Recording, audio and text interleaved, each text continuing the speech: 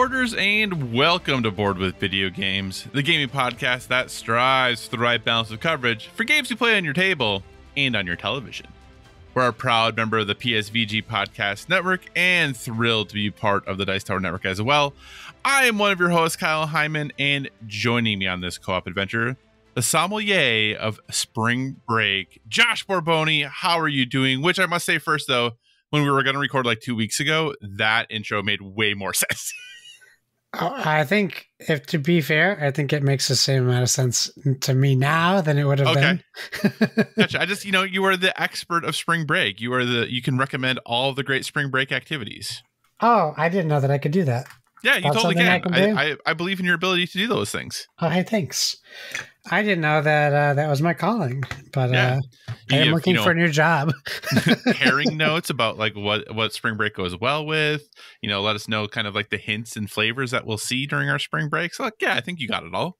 Oh, I can't wait. Is this going to be an inside joke that is explained to me later, or should I have already picked up on it? No, that's just it. I just was trying to look for okay. a good fun intro because, it was spring break when we were going to record, and, being a spring break's fun. Sommeliers have, I think, fun jobs, probably. I don't know. Seems like it's being a wine weird expert would be cool.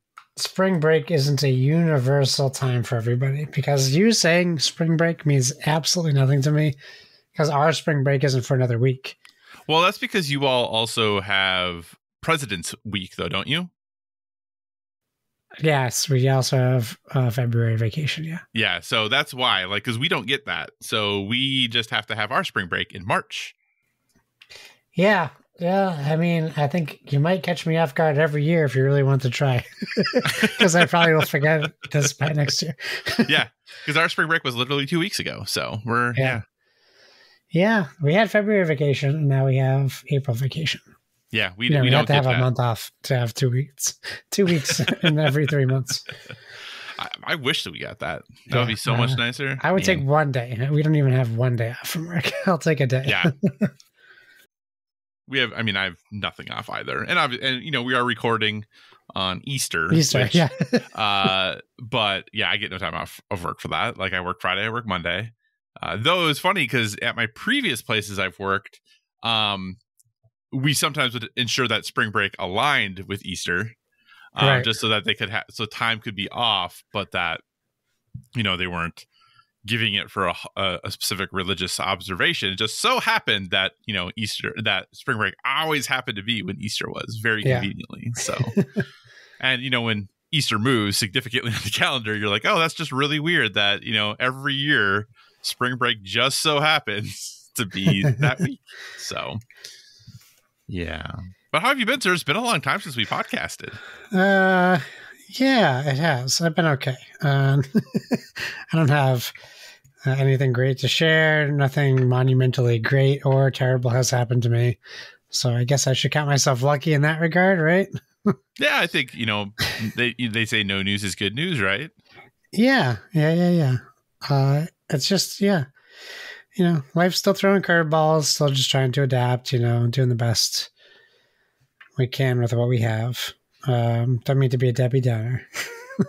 Well, I don't think you're being a Debbie Downer at all. I think that's just a reality of life, it seems. Because I did have this, I don't know, assumption that when I became an adult, that things would just get quote unquote easier. And that just doesn't really seem to be true at all, ever, right? The opposite happens. Yeah. So you begin to have to care more about things, and those are things you have no control over. Yeah, it's pretty great. I also feel like I disagree. It's it's pretty great sarcastically. Yes. Yeah, it is weird because I did really assume that at some point in life it would just seem like everything was like together, But then it makes me wonder, did my parents really ever have it all together? It seemed like they did, but they probably that was their job, right? Yeah, their job was to make it look like they had it together. Yeah. Yes. How about you? Oh, things are just, it's a busy time of year right now for work and for school and for life. So everything is just a little hectic right now. But I guess that's good. I just went to a conference for a few days, and so I was gone for like 4 days, and now I'm back for about a week, and then I go to a conference again for 5 days. Oh, so, boy. in the midst of like what is legitimately like the busiest season of work for me, as well as class, as well as just everything else that's going on. So it's been a pretty big effort to try to balance things, but we're managing. It's going okay. And we decided to book our next Disney trip. Yeah. So we are going to Disneyland this summer, but that's more of like product of opportunity because Eric, my partner's gonna be at a conference that's at like literally across the street. Yeah. So she's just staying a couple days, and I'm just gonna fly out when her conference is done, and we're gonna go for a couple days. But then in February of 2025, we are going back to Disney World. So that's exciting, I guess. Nice. Yeah, that is exciting.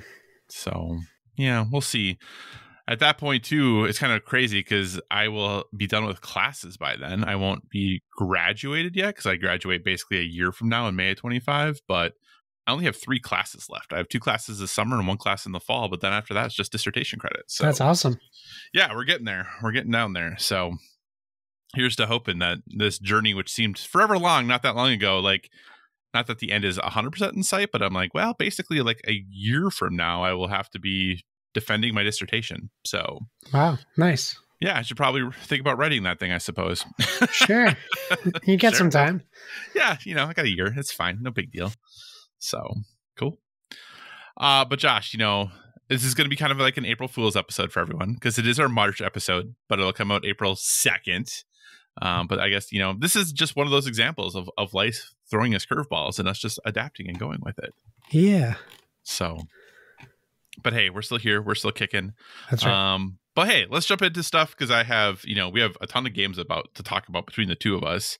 A whole bunch of news stories that have happened over the last month, even though I think most people say it seemed like a quiet month. There's actually kind of a lot of little things that happened that we could potentially talk about. And then some surprises I want to spring on you, Josh. Oh, I love surprises. We'll see if you do.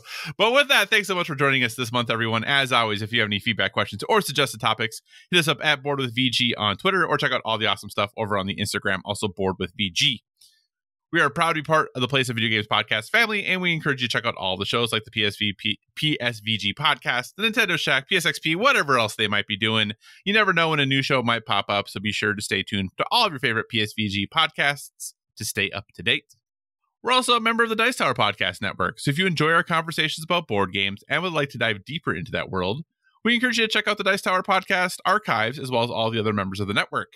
No matter what type of board games you enjoy, there is a podcast on the network that is right for you. Josh, over the last multiple months, really, what we've been playing has dominated our shows because we've just played so many games. And it looks like, again, we have played so many games, though granted, many of mine are like 60 minutes of experiencing these games. So with that, are the same. What have you been playing, sir? Yeah, I have some quick hitters, but honestly, with the exception of like my social game nights with friends, I have been in a gaming slump again. I thought I was out of it, but I think it was just a temporary thing. That being said, oh boy, what do I want to even say that I've been playing? I'm still playing my D&D campaign, the Planescape multiverse gameplay. Yeah, that's still a lot of fun. We did have some time off too because people couldn't make certain nights. So the nights that we couldn't make, I've been playing Baldur's Gate 3 still continuing, learning the lesson of save scumming. Should be doing it more because it's a very unforgiving game. So we've been having to load some saves with up to 40 minutes old. Oh, wow. Just because we got stuck where we just can't get out of, and there was not an auto save between the last save and where we were. So that's been challenging. It's still fun though. Yeah. Let me ask you something. We're just going to kind of weave some stuff into here because this isn't listed as one of our stories to potentially talk about. So I just thought I would throw it out there. So, they announced that they're moving on from Baldur's Gate 3, right? Like they're not going to do any DLC. They're just moving on to their next thing. How do you does that seem like a good idea? Do you think DLC should be made? It seems like, Baldur's Gate 3 biggest hit, of some time from that type of RPG or that type of game. Obviously, game of the year for many people. Do you think just moving on and not doing any DLC is a good idea? It also was noted somewhere recently that Wizards of the Coast made like $90 million off of Baldur's Gate 3 for basically doing nothing. So what are your thoughts on no further support? Obviously, patches and things like that, for that kind of stuff are coming, but no DLC, anything like that. Larian is like, we're moving on. What do you think?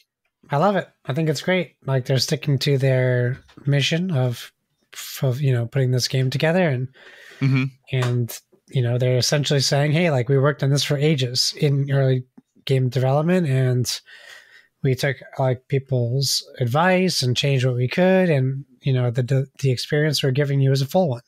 We didn't, like, if they don't feel like they have to do DLC, I think that is something that more games should take note of. As a business, do you want the money grab DLC? Yeah, absolutely, right. If a studio just says like, hey, this is our vision, we delivered on it, we're happy with the product, like, don't force them to make DLC. Because then you kind of sometimes you get sloppy stuff, especially under deadlines.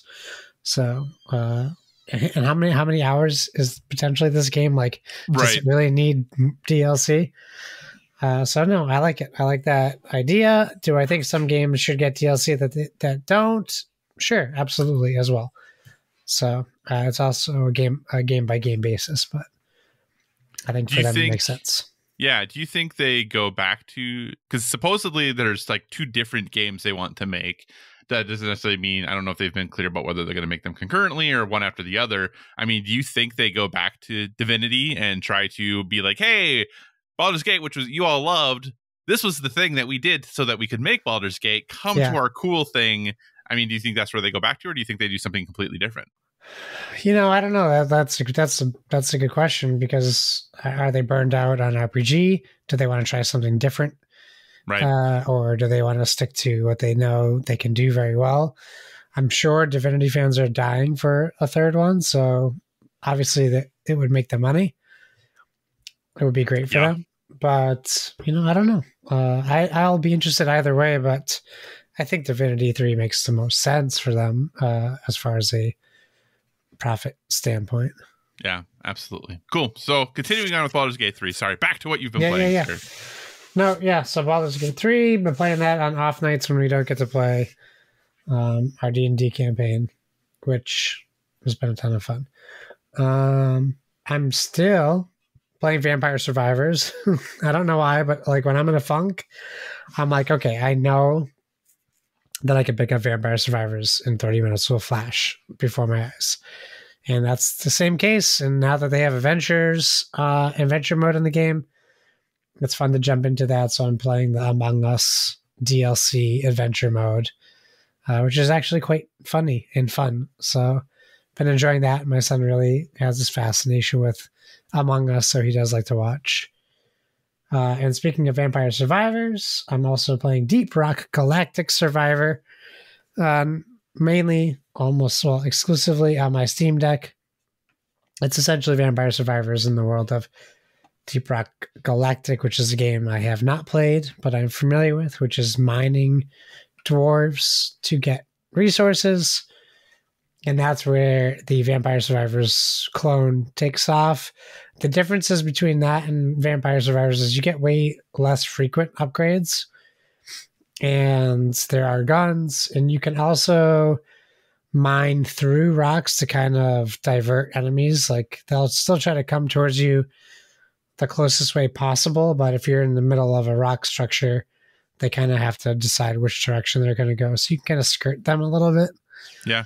But the maps have a shuttle you have to get back to after you complete an objective, and it's timed. So if you don't make it back, you lose. Also, there's boss fights after, I think it's maybe level wave 3 or 4 or level 3 or 4 in the game. It's also very fun. And just, one of those quick, like I was watching TV and playing it until my Steam Deck battery died. So, gotcha. It's addicting and fun in quick matches.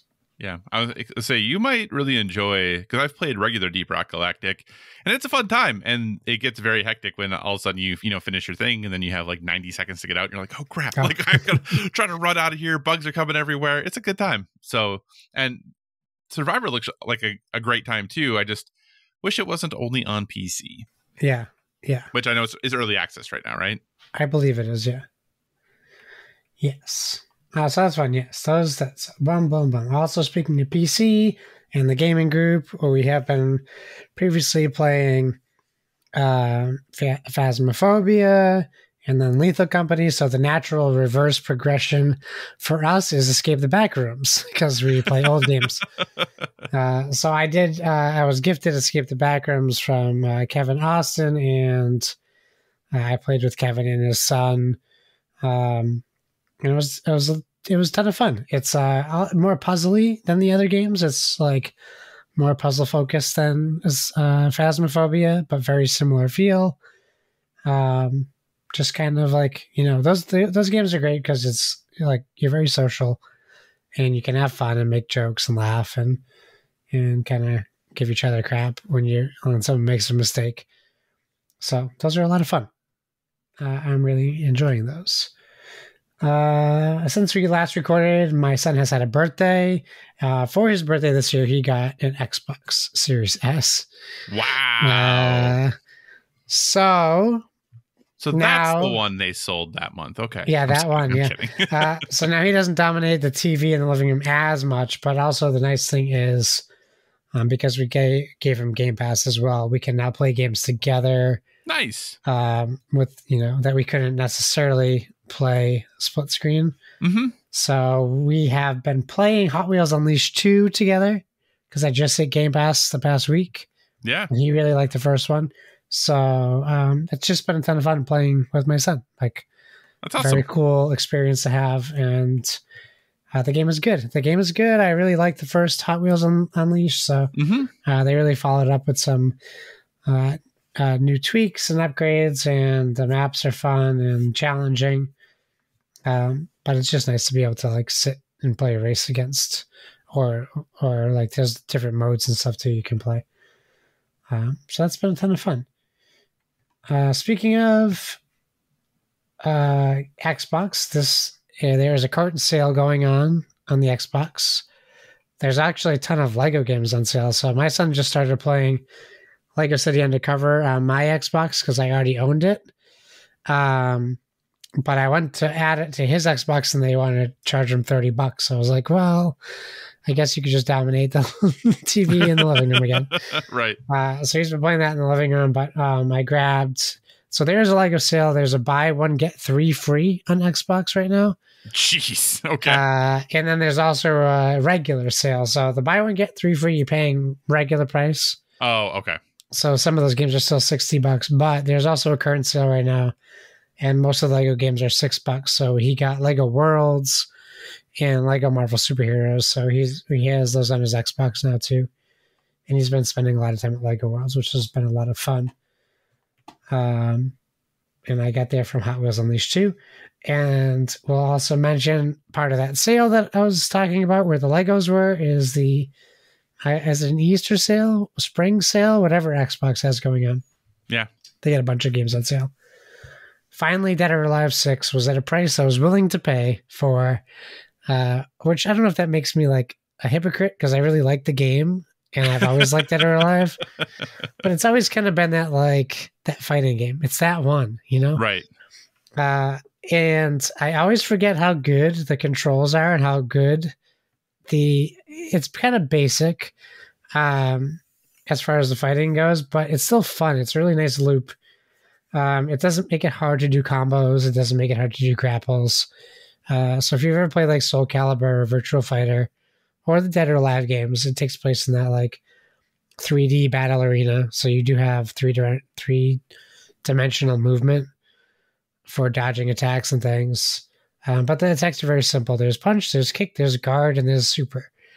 And that's it. Kind of like what Street Fighter 6 tried to do by making the controls like generic or easy for newbies. Dead or Alive definitely has that feel. Gotcha. For anyone who's worried, the physics are still firmly or not so firmly in place for Dead or Alive 6, which is always a big thrill for people. But I do genuinely like the combat in the game. So the levels are really cool. The controls feel really nice. And I think it was like $16 to get the deluxe edition. So it was a steal That for is a like good deal. an $80 value. So I was happy to jump on that. Let's see. Okay, I did play a board game in between. Nice work. I have not. time. So yes, but it is a board game we've talked at length about in the past. That is Wingspan. So my buddy, he backed a board game table. He just got it in, so he set it up. We went over to play. We had a game night, and he also had never played Wingspan fully. He played like half of the game once. So he opened his new copy of Wingspan he got for Christmas. We played. And man, I just like forget how enjoyable that game is in person. Like I played it a lot on the apps, and it is still great on the Xbox or the PC, but really to get those textured cards in your hand and roll those dice in the bird feeder and kind of move it around the board, placing birds, really just solidifies how much I like that game. So it was just a really fun experience. We had a full game going, so we had all of the boards taken. It was a lot of fun. I really enjoyed it. And last but certainly not least, Helldivers 2. If I'm playing games, that is the game I'm trying to play, at least the most. It still is rough trying to play solo, and it's not the game's fault. That's just the game wasn't designed to be played solo, I don't think. But it is an option to do. So sometimes I'll jump in just if I have like the need to get in and kill some bugs. But it's best played with friends. So when I can play with friends, I do. And man, it's just like it's. I don't see this not being in my top 5. Right. I know it's early in the year, but they really figured it out, right? They really figured out how to make a fun, addicting game that respects your time and also humbles you while you're playing and tells you your time is worth nothing at the same time. So I really appreciate that about the game, and I think it's balanced well enough that if I miss like a week, I can still jump in and feel like the game is the same. So I do enjoy that aspect as well, and that's everything I've been playing. Gotcha. Yeah, I am very like disappointed in myself that I still have not started playing Helldivers 2. Wow. I know. Well, you're busy. I have been, and it's been tough because I know obviously like you said, you can play the game by yourself, but I'm like, well, I only have like 30 minutes. Do I really want to jump in? You need an hour, right? Mission. And that's been the tough thing about it. So it is on the list. It is something I definitely want to dive into. I've been trying to convince and I haven't even been playing much Overwatch even, but I've been trying to convince my Overwatch peeps to transition, and I just can't do it. They're not willing to. So here I sit being all sad. And obviously I want to play with you all, but I just play games so much later than you guys do. So you're all, responsible adults in bed. And I'm like, time to start gaming. So that makes it challenging. I've been in bed by 8 o'clock at least 3 nights in the past 7. Yep. And I'm usually starting gaming at like 10:30. Yeah. So yeah. But okay. Well, Josh, I have a whole bunch of games to talk about. Most of them very, very quickly. So one thing though that has been good, and that's partly that has cut into my time for gaming and other things, is in some ways not. I have been really committed that I'm like, okay, I'm going to start working out again. And I have been. So I've been using the elliptical basically every day for 45 minutes, like to, make sure that I'm moving my body and doing the stuff I need to, and, doing some push-ups and sit-ups and all that fun stuff. But as part of this, one of the things that I have discovered that actually works really, really well is using my PlayStation Portal on while I'm doing it. And because I didn't know if this was going to work, because I'm like, well, it's an elliptical, but I'm able to like set my arms like kind of on the handles, okay, so that like I'm able to like still play games like while I'm moving my body and doing my thing. So I was like, okay, let me see how this is going to go. So I started with like a group of what I thought would be the perfect games to play while on this. Because I was like, what's going to be easy? Card games. Card games are going to be the things that are going to be super simple. I can totally do this. And that's what I started with. And 3 card games, one of which I know you love. So I downloaded, or I put on my PlayStation 5, I have Inscription, Balatro, and Roguebook. So those are the games that I have been kind of like rotating through up until recently, which I'll talk about in a second. But I just kind of have every day like just jump into one of those 3 games while I'm on the elliptical. Now, Balatro, we've obviously talked about previously, you know, the deck building poker hand based game. I still really enjoy this game. Like right now, I think, you know, obviously the year has a ways to go, and you talked about how for you don't see how Helldivers is in your top 5. I don't see how Balatro is not in my top 10. I wouldn't say top 5 necessarily, but this is just a game that I really enjoy. The one thing that is my biggest knock on it would be that some runs can take me the full 45 minutes and other runs take me like 4 minutes. Yeah. And that's the only thing that's like a bit of a bummer of it, is because of the rogue nature of it, and the impact that the jokers have, because the jokers that you get like modify, you know, how many points you get for flushes, or the like kind of the way that things trigger, they adjust your multipliers, like all of this good stuff. Like if you don't get good jokers right away, or if you don't get good pulls like while you're in that run, you can kind of tell usually like within your first like ante of your first small blind big blind boss, like this is going to be a good run or it's not. Like you can typically tell. So that's kind of the one knock against the game for me, is that there are at least for me, and maybe there's a skill thing, I don't know, there are huge swings between like good runs and not good runs, and it's not even remotely close, the difference between them. But I'm still enjoying it. Obviously, Inscription, a game that came out a few years ago, a game I know you enjoy greatly, a game I had started but never finished. So I was like, well, you know, what the heck? Let's jump back into this and start playing it. I basically have gotten to where I was before, which I know is before kind of like the first change, twist, whatever happens in the game. And I don't exactly know what that is yet, but I do know that I'm like roughly right there, I believe. So Inscription, kind of a roguelike deck builder where you're kind of doing some card battling. That's how the game starts. We'll see what happens as we continue, because I've been told that maybe things get a little different. It doesn't continue. Maybe it doesn't. I don't know. We'll see. So it is a really good game, though. It's kind of one of those. It oozes personality. Like it really has a game design sense that it sticks to very intently, and kind of a sense of place that it creates. So it's really good, though. And it's actually on, I don't know if it's on Game Pass. I'm guessing it's on Game Pass. I don't think it is. Okay. It is on PlayStation Plus, whatever version of PlayStation Plus I have. It's on that. So that's kind of how I was playing it. And that also goes for Roguebook, which was just added to PlayStation Plus recently. It's a little bit of an older game. It's another deck builder, though. I believe this was actually designed by Garfield, so the person who created Magic. I believe he had a hand in, Richard Garfield had a hand in this game. This is a deck building battler where you run into enemies and you have this deck of cards. What's a little bit different about this game, maybe compared to other deck builders, though overall it's not that different, is that in your cards, your characters are stacked, like one's in the front and one's behind. And then when you do some things, it will adjust the order of your characters, and your characters, depending on what order they're in, might influence like who's going to get hit, when, and how, and for how much damage. So you are kind of wanting to think about, like, while you're playing your cards, who do I want to end up where? You know, like if I do this and they're going to jump back, is that good? Because I want this other person up front. So that's one thing that's maybe slightly different, is kind of how you stack your characters.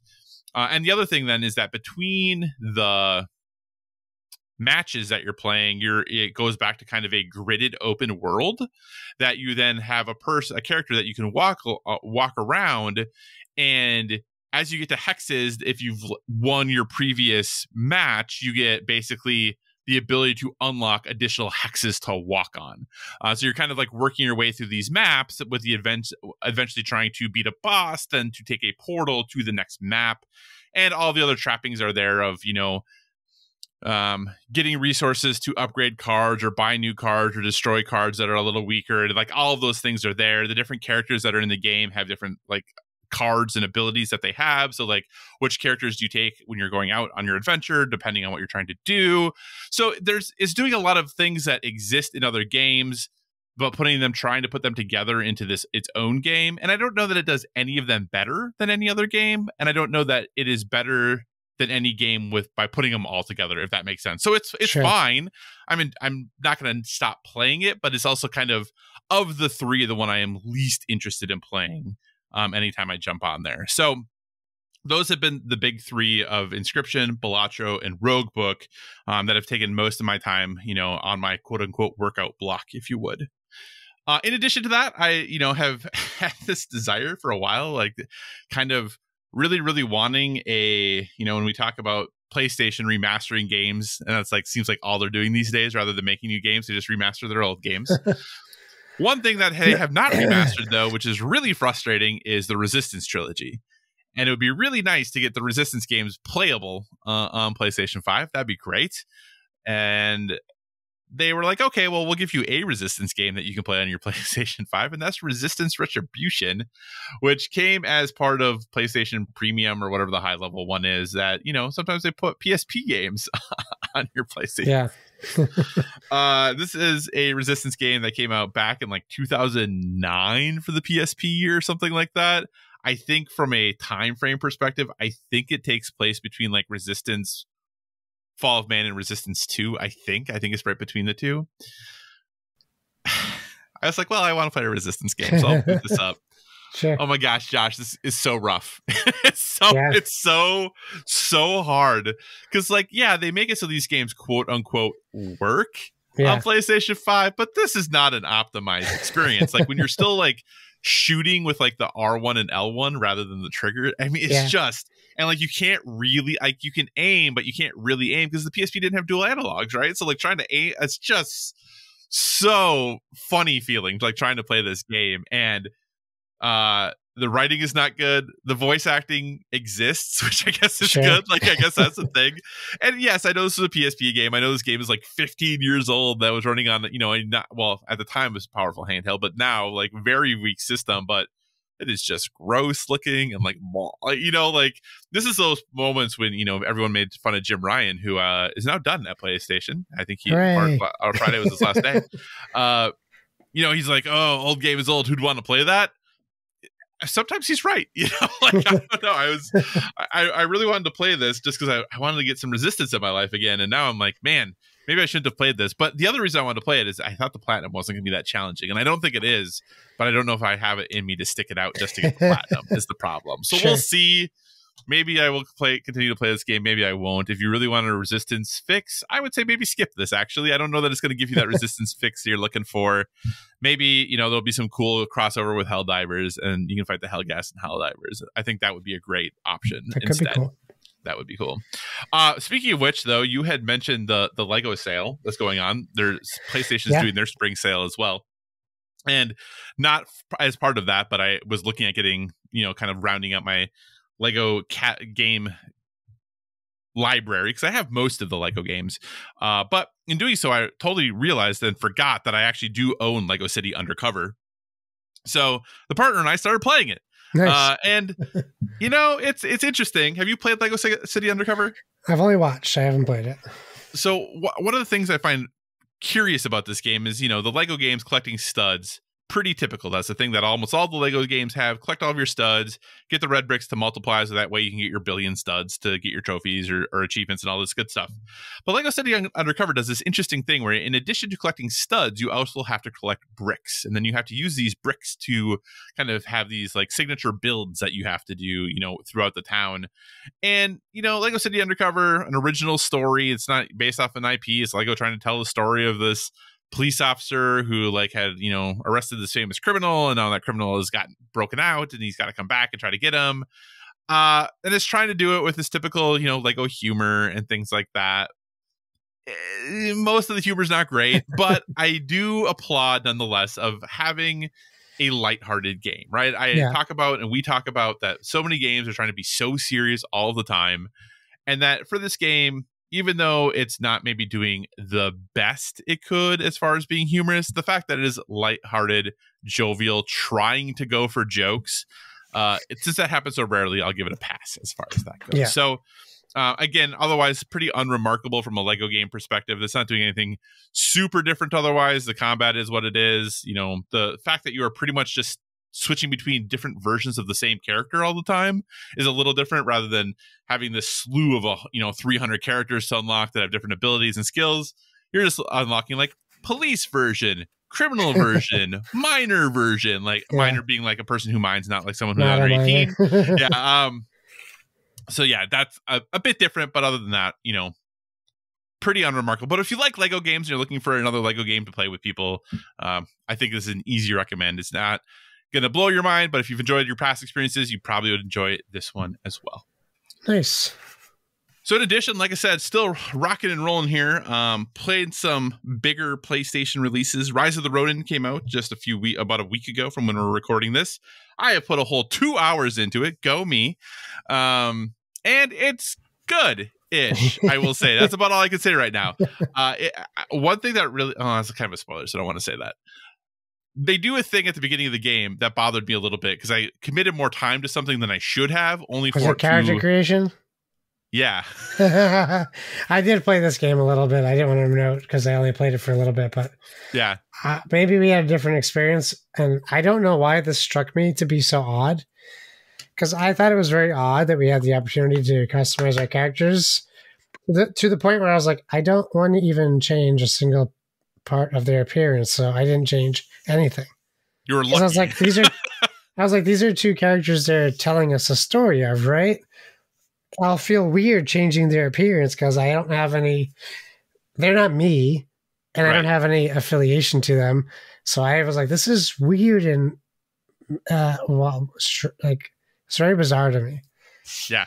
So you're telling me you probably spent like an hour customizing the two characters? Time, but had I known what was going to happen, longer time than I would have in doing it. So, but otherwise, yeah, it's all the things and all the reviews that are out there. Like, there are some things about it I like. There are some things that I don't. I'm interested to see where it goes and if this will keep my attention. I do want to play more of it, so it's not like I'm ignoring it. I just haven't had the time to play more of it. But so far, the combat has seemed interesting. I think there are a ton of upgrade. I mean, there's a lot of systems in this game. It's very systems heavy. So if that's something you're worried about, I don't know that you can get away from that with this game. It is very systems heavy, but I am at least will give a bigger update in April, and we'll see if I continue to play it. But for now, I'm going to continue to play it, but I don't have much more to say than that. On the flip side of that, the demo for Stellar Blade came out on Friday. Stellar Blade, PlayStation game coming out at the end of April. I downloaded the demo, I played and completed the demo, and I then pre-ordered the game. So there you go. The demo did its job. Yep, the demo did its job. Josh got us a sexy game in Dead or Alive, so I was like, well, I'll get us a sexy game in Stellar Blade. Stellar Blade is, though, very much... Some people have been saying that it is not as advertised, and I struggle with that because I feel like it very much is what is advertised. I guess unless maybe you thought it was going to be a little more like Devil May Cry-y, Bayonetta-y, it's not quite as fast as that. It is definitely more a little bit slower, pretty challenging, but it is a character action game where you have a sword and you are dodging and parrying and attacking and picking up different things and having special abilities and trying to navigate and understand the way the enemies are going to attack and being able to parry at the right times. I don't want to say it's necessarily a quote-unquote Souls-like per se, but it is challenging. But I was playing it on quote-unquote regular difficulty. I think I only died one time, and it's because I did something stupid. But it is, overall, it feels pretty good. They're definitely going for something with the graphics of this game. Like they have a mission on what they're trying to do, and overall, I think they do it pretty well. The graphics are pretty solid. The music choices I like, kind of where the soundtrack is for this game, as far as kind of how they're doing it. But overall, I enjoyed it. The only real nit I have to pick is that the distance you can dodge feels weird to me, and maybe that's something through unlocks down the road it'll be a bigger dodge or whatever it is, but there's these attacks that happen that for a while at least you cannot dodge, you cannot counter them in any way, and eventually you learn a way that you potentially can. But if you want to just get out of the way of certain of these attacks, you have to dodge 3 times in a row. It's not where you just dodge to get, or maybe I'm just trash at the game, which is possible because it was a demo, but or I guess but because some of the core okay, use your words, Kyle.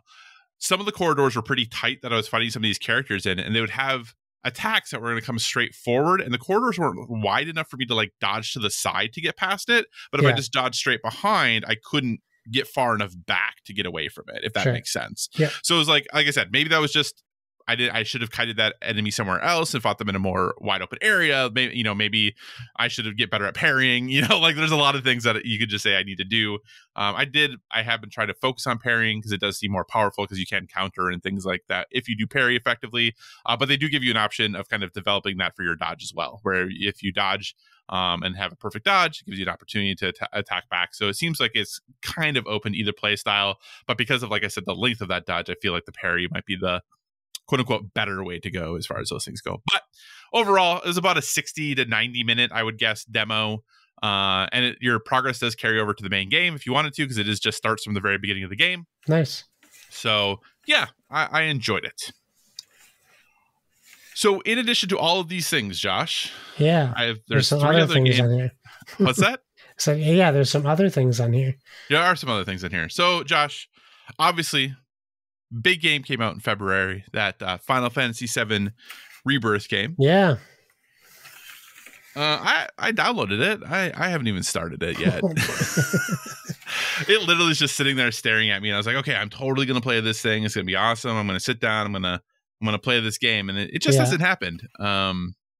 It like I said, I've been busy, and I don't feel like I really want to sit down and play this for like 30 minutes, right? Like, and just try to get into it. It does seem like this is going to be something that's going to, at least my initial sit down, I probably would want to be more like 3 hours. Sure. And that just isn't happening right now. So we'll see. I'm looking forward to playing it still. I want to play it. It is on my cross media bar, just waiting to be played. But it is not anything that I have played. But part of the reason, though, in addition to that I didn't play it, is this is where my surprise that I'm springing on you, Josh. One of the things I decided, because I mentioned like a month or 2 ago about like, hey, we should do like our top 10 games of all time thing, sure. Right? Here's what I realized though, Josh.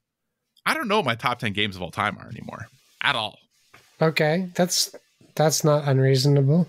So I decided that this is going to be the year 2024. That's what year we're in. Yeah. I'm going to figure out my top 10 games. So I've been going back, which is a thing I rarely do, and playing games that I think might make it out to the list to see what's going on. And I think this first, kind of group of games that I'm playing, it's more of like, I'm replaying these games to see if they will ever get on here, because it's a series that I always say I like, but then I'm like, do I really like this series or do I not? And that is Gears of War. So I played Gears of War 1, and I'm halfway through Gears of War 2. So I played Gears of War Ultimate Edition, and then and Gears of War 2, which odd that Gears of War 1 was remastered, Gears of War 2 was not. And I will say, I know that the fact that you can play Gears of War 2 on your Xbox is amazing. Yeah, I haven't played a 360 game on my Xbox in a really long time, so actually getting signed in for it to work was a pain in the butt. Yeah. Yep. But now since I got in, it's been fine. But that initial like getting into that, oh my goodness gracious. it was like being like, your password isn't correct. I'm like, no, my password is correct. Like, this is the right password. It was like, and so I was like looking in online forums, so like, oh yeah, you gotta like restart this thing and do this thing and do this other thing. And I was like, oh my Lord. But I finally got in. And that was obviously for Gears of War 2. But yeah, Gears of War 1, great experience. Gears of War 2, solid experience so far. Things though, just generally, because I obviously these games are old, like most people know about them and kind of who you're playing as and the story and all that good stuff. Yeah. But what has been interesting to me in playing these is these were the quote unquote AAA games of their day, right? Like these were the games that were as AAA as any game was when they came out in the late 2000s. And it's amazing to me. They look good still. Even 2, which isn't remastered, still looks pretty darn good for how old it is. But the stuff that we would absolutely decimate games for today that are just happening everywhere in these games is like really like your companions, like, because obviously are dumb. They are awful. So stupid. Yeah. And like just running into like bullet fire and just dying, and literally times where they're like just rolling back and forth like over block, and there's no enemies. They're just rolling back and forth like over these blocks for the fun of it, apparently. And like, there are times where I'm like, I don't even know where you are, Dom. Like, you're like nowhere. Like, I hit the little button to like see where he is, and he's like, wait. Like, I was like, I left that room like 10 minutes ago. Like, why are you like 9 rooms behind me, dude? Like, what is going on? Just, it's so fascinating that this was like the cream of the crop back in the day. Yeah. And today, if that happened, people would absolutely like rip that apart. Yeah. But with that all being said, none of that affected my enjoyment of the game at all. Yeah. I still had a great time, right? Like, because, you know, your dudes shooting stuff. What I was surprised by was how quickly they just like get you into the story, and they're like, you'll figure it out. It's fine. Right. It's just, you know, like there's a little brief overview of what happened, and then suddenly you're like, well, all right, I'm this guy and I'm shooting these things. So we're going to go get this thing and hammer it down, point it at that thing. Sure. You just need to know emergency. That's it. That's right. That's all you need to know, right? And that you're fighting these things, and that's all you need to know. Because I've always said I really like Gears of War. I love the active reload. I think that's one of those mechanisms that I'm so shocked does not come to other games, or is very rarely comes to other games. It's in a couple, but not a lot. Yeah. Yeah, it's just such a cool thing, and it like keeps you engaged, and it makes you thinking about like, okay, knowing I'm going to get a damage boost, like how am I going to use this? Is it better that since that enemy is dead and I know that more are going to come, do I just reload even though I'm nowhere near empty to get that little boost? It's just such a fun little neat thing that they kind of add on top, which makes everything a little more high stakes, because when you mess it up, you're like, well, shoot skis now. I'm just not going to shoot anything for a second here. The only thing I don't really like is throwing grenades in that game. I never liked it. I feel like throwing grenades is kind of weird, and you have to like open yourself up quite a bit to like throw it the way where you want it to be. But I was pretty stoked to find out that the bug on the boss, in the final boss in the first game, is still there. So that's great. Nice. So you can beat him really easily. But that's still there. So yeah, Gears of War 1 down, Gears of War 2 about halfway through. At least going to go through 3, I think, maybe Judgment. We'll see what happens. But like I said, just seeing if any of these games kind of really want to get in there or vie for that top 10 favorite games of all time. Because like I said, the series is one that I always go back to of like really enjoying. And then on top of that, I downloaded, but I have not played yet, another game that I often call one of my favorites, and that's What Remains of Edith Finch. So that I have downloaded. So I plan to play that before we podcast again. So that those are kind of some fun things I've been doing as I try to. So Josh, here's my question for you.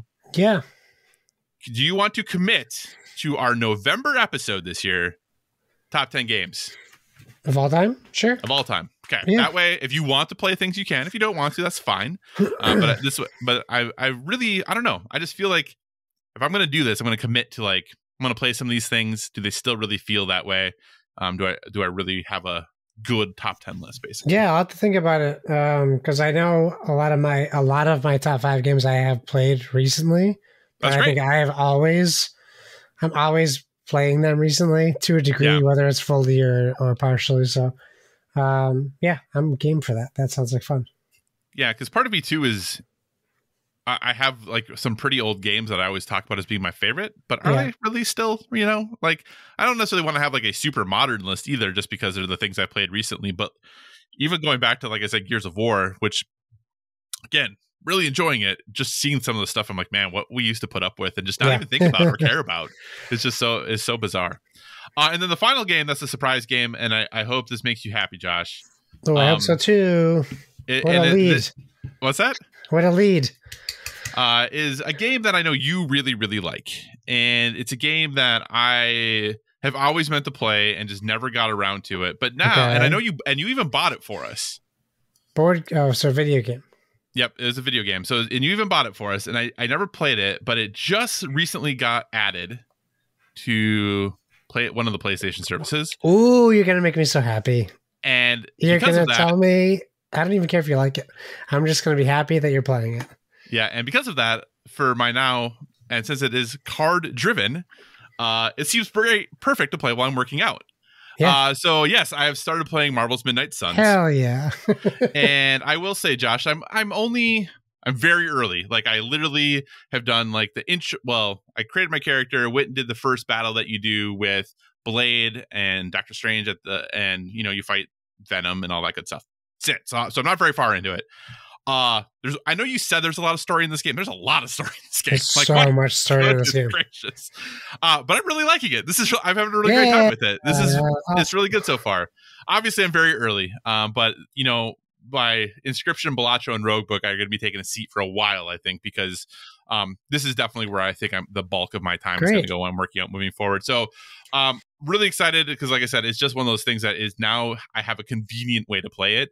So I'm looking forward to doing that. But I've been surprised at how much I like the battle system. I've never really been a huge tactics person. Sure. And this is just enough, like, some planning, but some card play, and like thinking about how you use like your discards and your movement, which is limited, but there, and how you use your objects in the environment, and how you get kind of like, your ability to kind of get those charges so you can use those things. Just kind of like putting all that stuff together. It's been really fun so far. So I am a little daunted at probably eventually the number of cards that are going to exist, the number of characters that are going to exist, like trying to make the perfect teams and all that good stuff. But so far, I'm interested. It's fun.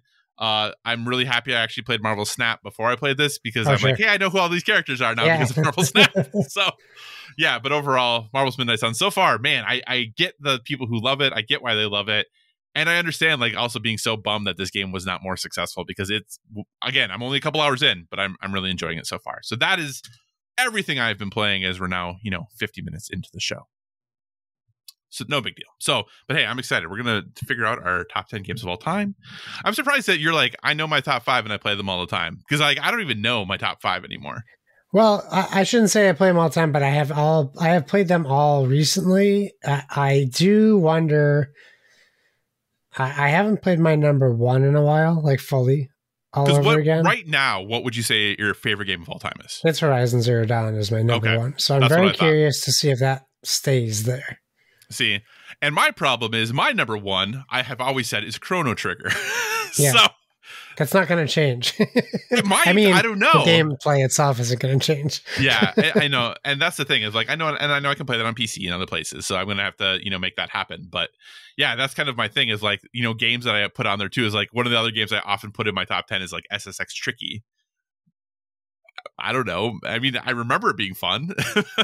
Was it because of the music? Catch, right? Yeah. But also, should you have to? That's the tough part, right? Because like, your memory of it can still keep it in your top 10, but you're not going to play it and play a PlayStation 2 game right now that plays good. Or like, there's no way those games don't hold up. It just doesn't hold up now. So you can look back at games like, I'm trying to think of like even like a great, like even Metal Gear Solid, right? So I just bought that collection. Yeah. And I'm very interested to see what happens when I go back to play Metal Gear Solid again for the first time. So this will actually be a great excuse to play these 3 games again. Because I just don't thinking about how groundbreaking Metal Gear Solid was with the rain and coming in on the boat and the sneaking, like, that was groundbreaking. It was like the Matrix for video games, what they were for movies. Like, you had never been able to play a game in that type of environment before. And now I just keep thinking, I wonder if it's going to be tedious to play through this game. Because obviously that's going to sour the memory of that. So sometimes I think it is dangerous to go back and kind of alter your memory of the perfect game at that time in your life. But also, though, I think of, when I listen to other people talk about their favorite games of all time, they talk about games that they replay all the time, right? And I do wonder if the PS2 generation is the thing that I wonder most about, almost, of, like I mentioned, for Gears going back, there were the things that would probably annoy me if it was a modern game today and had those issues, I find charming, because I'm like, oh, I remember when I played this. And right. This is, right? Yeah. So I am wondering if for something like SSX Tricky, right, like, would I just find it nostalgically charming about the things that if I was picking up for the first time would annoy me? So would I be like, oh, I remember this is what I had to do to like make this work out, because the controls were like what I thought they did. Because where I really remember that happening was when they did the Tony Hawk 1 and 2 remasters. Yes. Like, I always liked Tony Hawk, but when I played those remasters, I'm like, oh man, I forgot about these controls. Like, they are awful. Pretty annoying at the start. They're awful. Yeah, so getting used to that again, and that's kind of what I wonder of, because I have the love for Tricky, would I overlook it? Whereas Tony Hawk I always liked, but it was never a top 10 for me. Whereas I went back and was like, ooh, brutal. Man, I probably was better at video games back in the day. I don't know. So we'll see. I just think it's going to be fun to kind of revisit some of these things a little bit. And I do really want to think about, some of my favorite games of the last recent years. Like right now, like one of the games that jumps to mind is like, where would Control be in like my top 10? And if so, where would it be? Because I love that game. Right. So that's kind of, I want to figure that out. I just feel like it might be a fun project and hopefully not make me, so focused on playing the newest, latest bests, as I just talked about, having Final Fantasy VII Rebirth, Rise of the Ronin, and Stellar Blade like all queued up on my system. But yeah, I'm not gonna play the newest, latest best. I'm gonna play those old games. It's gonna be great. Yeah. So, all right, Josh, let's jump into the news and other topics. And anything in the board game world that you'd like to talk about from this very, very lengthy list of things? Sure. Well, why don't we start with talking about our favorite games of all time? Why don't we talk about Eric Lang taking on Mass Effect for Modifius Entertainment? Maybe that's the only part of that sentence I'm not thrilled about is the end of that sentence. So Modifius has announced a Mass Effect, the board game titled Priority Hagalize, which will be a tabletop version of Mass Effect 3 to narrow it down to games. It will apparently be a story-driven cooperative game that follows Shepard and the crew of the Normandy on a mission against the Reapers, with their ultimate goal to activate an alien superweapon called the Crucible to defeat Reapers before they overwhelm the galaxy. The game will feature a branching narrative campaign that responds to players' choices and is designed to allow replayability. The players will work together, selecting squad members and gear drawn from the Mass Effect trilogy in a card-driven, it says AI that controls the opposing forces. So thinking like when you buy these games from like Stonemaier Games and things like that, where they have AI decks for solo play, this will be acting kind of like the House in House at Haunted Hill. In Mansions of Madness, or when they released the app-driven version of it. Right. You could choose to not have a player play as the house. So it sounds like that'll be similar to this. It's going to include some pre-assembled 32mm plastic miniatures that include the characters from Mass Effect, including both male and female versions of Shepard. We also have Liara. They wrote Tail, but I think they meant Tali. Rex and Garrus. It's intended for 1 to 4 players, ages 14 and up. Each story campaign will include 3 to 5 chapters, with each chapter taking about an hour to play.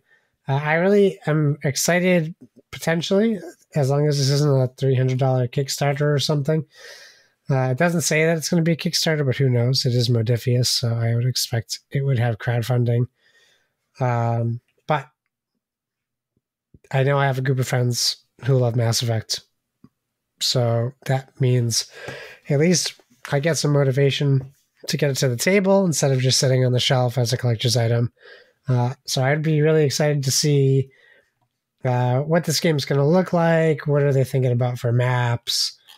Are we talking like the standard Kickstarter's miniatures games, or are we going to see something maybe a little bit more interesting? So I'm excited. And it's Eric Lang, so he is, if not anything, he is an interesting designer. So I'm sure it'll be something kind of unique to what we've seen before. So I'll be excited to see that. How about you? I don't know that you're as big of a Mass Effect fan as I am, but I know that you are a Mass Effect fan, correct? Oh, yeah, I'm definitely a Mass Effect fan. My question for you, Josh, is you remember back in the day, right prior to Mass Effect Andromeda coming out. Oh, God, you're going to bring this up? Yeah. Don't bring it up. Don't do it. You made a certain assertion about that game. Yes. That, Mass Effect Andromeda would be game of the year. Yeah, It would be one of the best games we'd ever play. Yeah. How can you believe we've been podcasting that long? I know, right? What are your feelings on this board game? Is this going to be the best board game ever made? Well, I'll say this, I guess. I'll say this about this board game. There is no way. Here's another big, giant, sweeping statement. Yeah. There is no way in the world, in a million multiverses, that this game could ever let me down as much as Mass Effect Andromeda did. Okay. It's not a possibility. Gotcha. Now, unless I should take that back. Unless it became sentient and then hunted me down and killed me, then I probably feel like pretty like Gotcha. Okay. just more disappointed. But other than that, or like a truck full of the board games fell over on a bridge and landed on top of my wife's car. That would also be terrible. But I can't. Otherwise, besides death or dismemberment, I can't imagine this game would. It could be any worse or more disappointing. Okay. So I am wondering though that since this game, yes, it's being designed. Well, okay, this is where I always get a little confused. So it's a Modiphius board game, but it's being published through Amazon or Asmodee. So so it probably won't have a Kickstarter then. It probably will just be pre-order, right? Maybe. I mean, I also man. Yeah, I don't know. I'm so skeptical about pre-orders now since Metal Gear Solid, the board game, has gone radio silent. Oh, yeah. And I was supposed to get the game 2 months ago, 3 months ago. Yeah. And I haven't heard a peep for the money they took from me. Well, I thought it was coming out. I thought it was supposed to be in like May this year. I think it was January originally or February. Oh, was it? Okay. Yeah. I don't know why I thought that in my head. Yeah, maybe they changed it now. I haven't got. They've gone radio silent. So maybe March. So hopefully it's not the same as that. Yeah. How much? What is the sweet spot for price for this for you? And what is like the I don't know if I would get it price for you? Sweet spot's $50 to $60, right? I expect it to be if it's like a Modiphius game, like 100 to 120. Yeah. Which I don't want it to be that much, but I think like $100 is my limit. And that's like without any information, right? Right.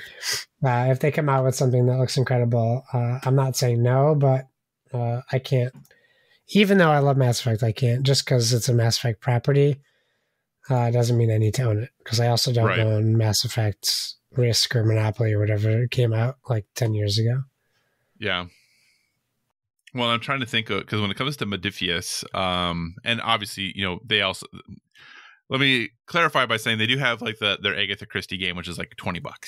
Yeah. But Skyrim, I think the base game is like $150. Yeah. And for Homeworld, I think it's like to get both like the base box and the fighter bundle or whatever, the two things that you typically need, I think it's like $200, but like the base box is like $110 or something, so it does seem I looked at that Harry Potter Kickstarter. Yeah, and I really wanted to get it, but man, again another miniatures game that just like is just sometimes I think it's just absurd to be absurd. Like they're like, we can make a fortune. Also, just get working on those models for the 3D printers. That's right. Okay. 3 Harry Potters, 3 different versions. Great. But you have to get the third one. You got to pay an extra $60. Okay. Pass. Yeah. I do. So I do enjoy, like we said, I do enjoy Mass Effect. I don't know. Again, it is 1 to 4 players, so I guess I could play this by myself. But I don't know that I would be able to justify this, unfortunately. Too many other games that I haven't been able to play yet, and just from a getting it to the table standpoint, I think this would be pretty tough for me to get to the table. So. Sure, that makes sense. But we'll see. Depending on the price, I might be able to sneak it in there if it's if it is in that $50 range, it might be a possibility. But cool. All right. Anything else about the Mass Effect board game? Negative. Cool. Anything else you want to chat about then? Oh boy. There's so many things. There's so many things, right? We can talk about Ascension, I guess, real quick. I haven't really put too much time into looking into this because I just feel like I've already put so much time and money and effort into the Ascension in the past talking about like revisiting games. Stoneblade Entertainment has announced that Ascension Legends, which is a new standalone deck building game, it might be on GameFound now, or it's coming to GameFound very soon. And in this version of the game, you can take on the role of, as before, the Warriors of Vigil, and it's a deck building game as classic as they come at this point. It's, if you started playing board games in the renaissance of board games, you either play a Dominion or Ascension, right? Those are the games that you played, and most likely you played both.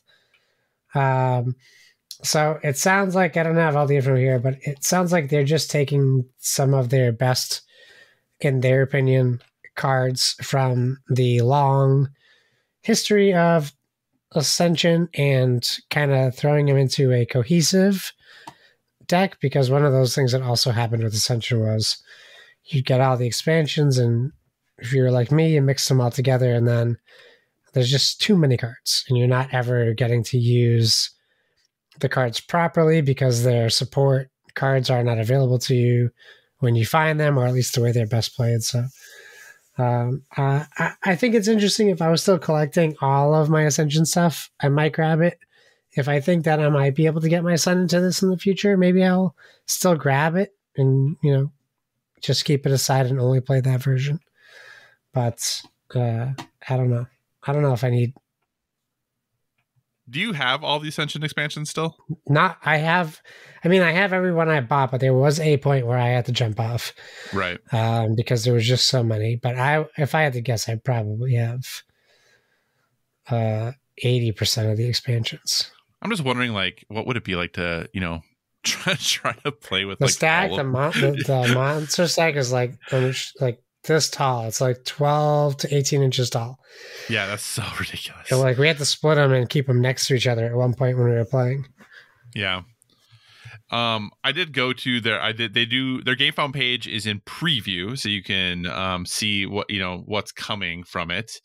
It is set to launch this summer, it looks like. So still a bit away. Yeah, okay. It sounds like apparently there are many people who are upset because it says that it seems like many of us want to know what's up with the Year 7 collector's tins. Do you know what that is? Oh, it's a collector's tins, yeah. Yeah, it says, I have no interest in standalone games, just the full foil tin sets. If you're not going to keep the collector's tin sets going to keep my sets the same, all foil, then our roads together might end here. So basically, have they done like full foils for like all their sets? Yeah, they put out $100 sets of the first few years. So apparently they are up to 6 based off that comment. But I was like, $100 for a $40 game. I can't justify that. Yeah.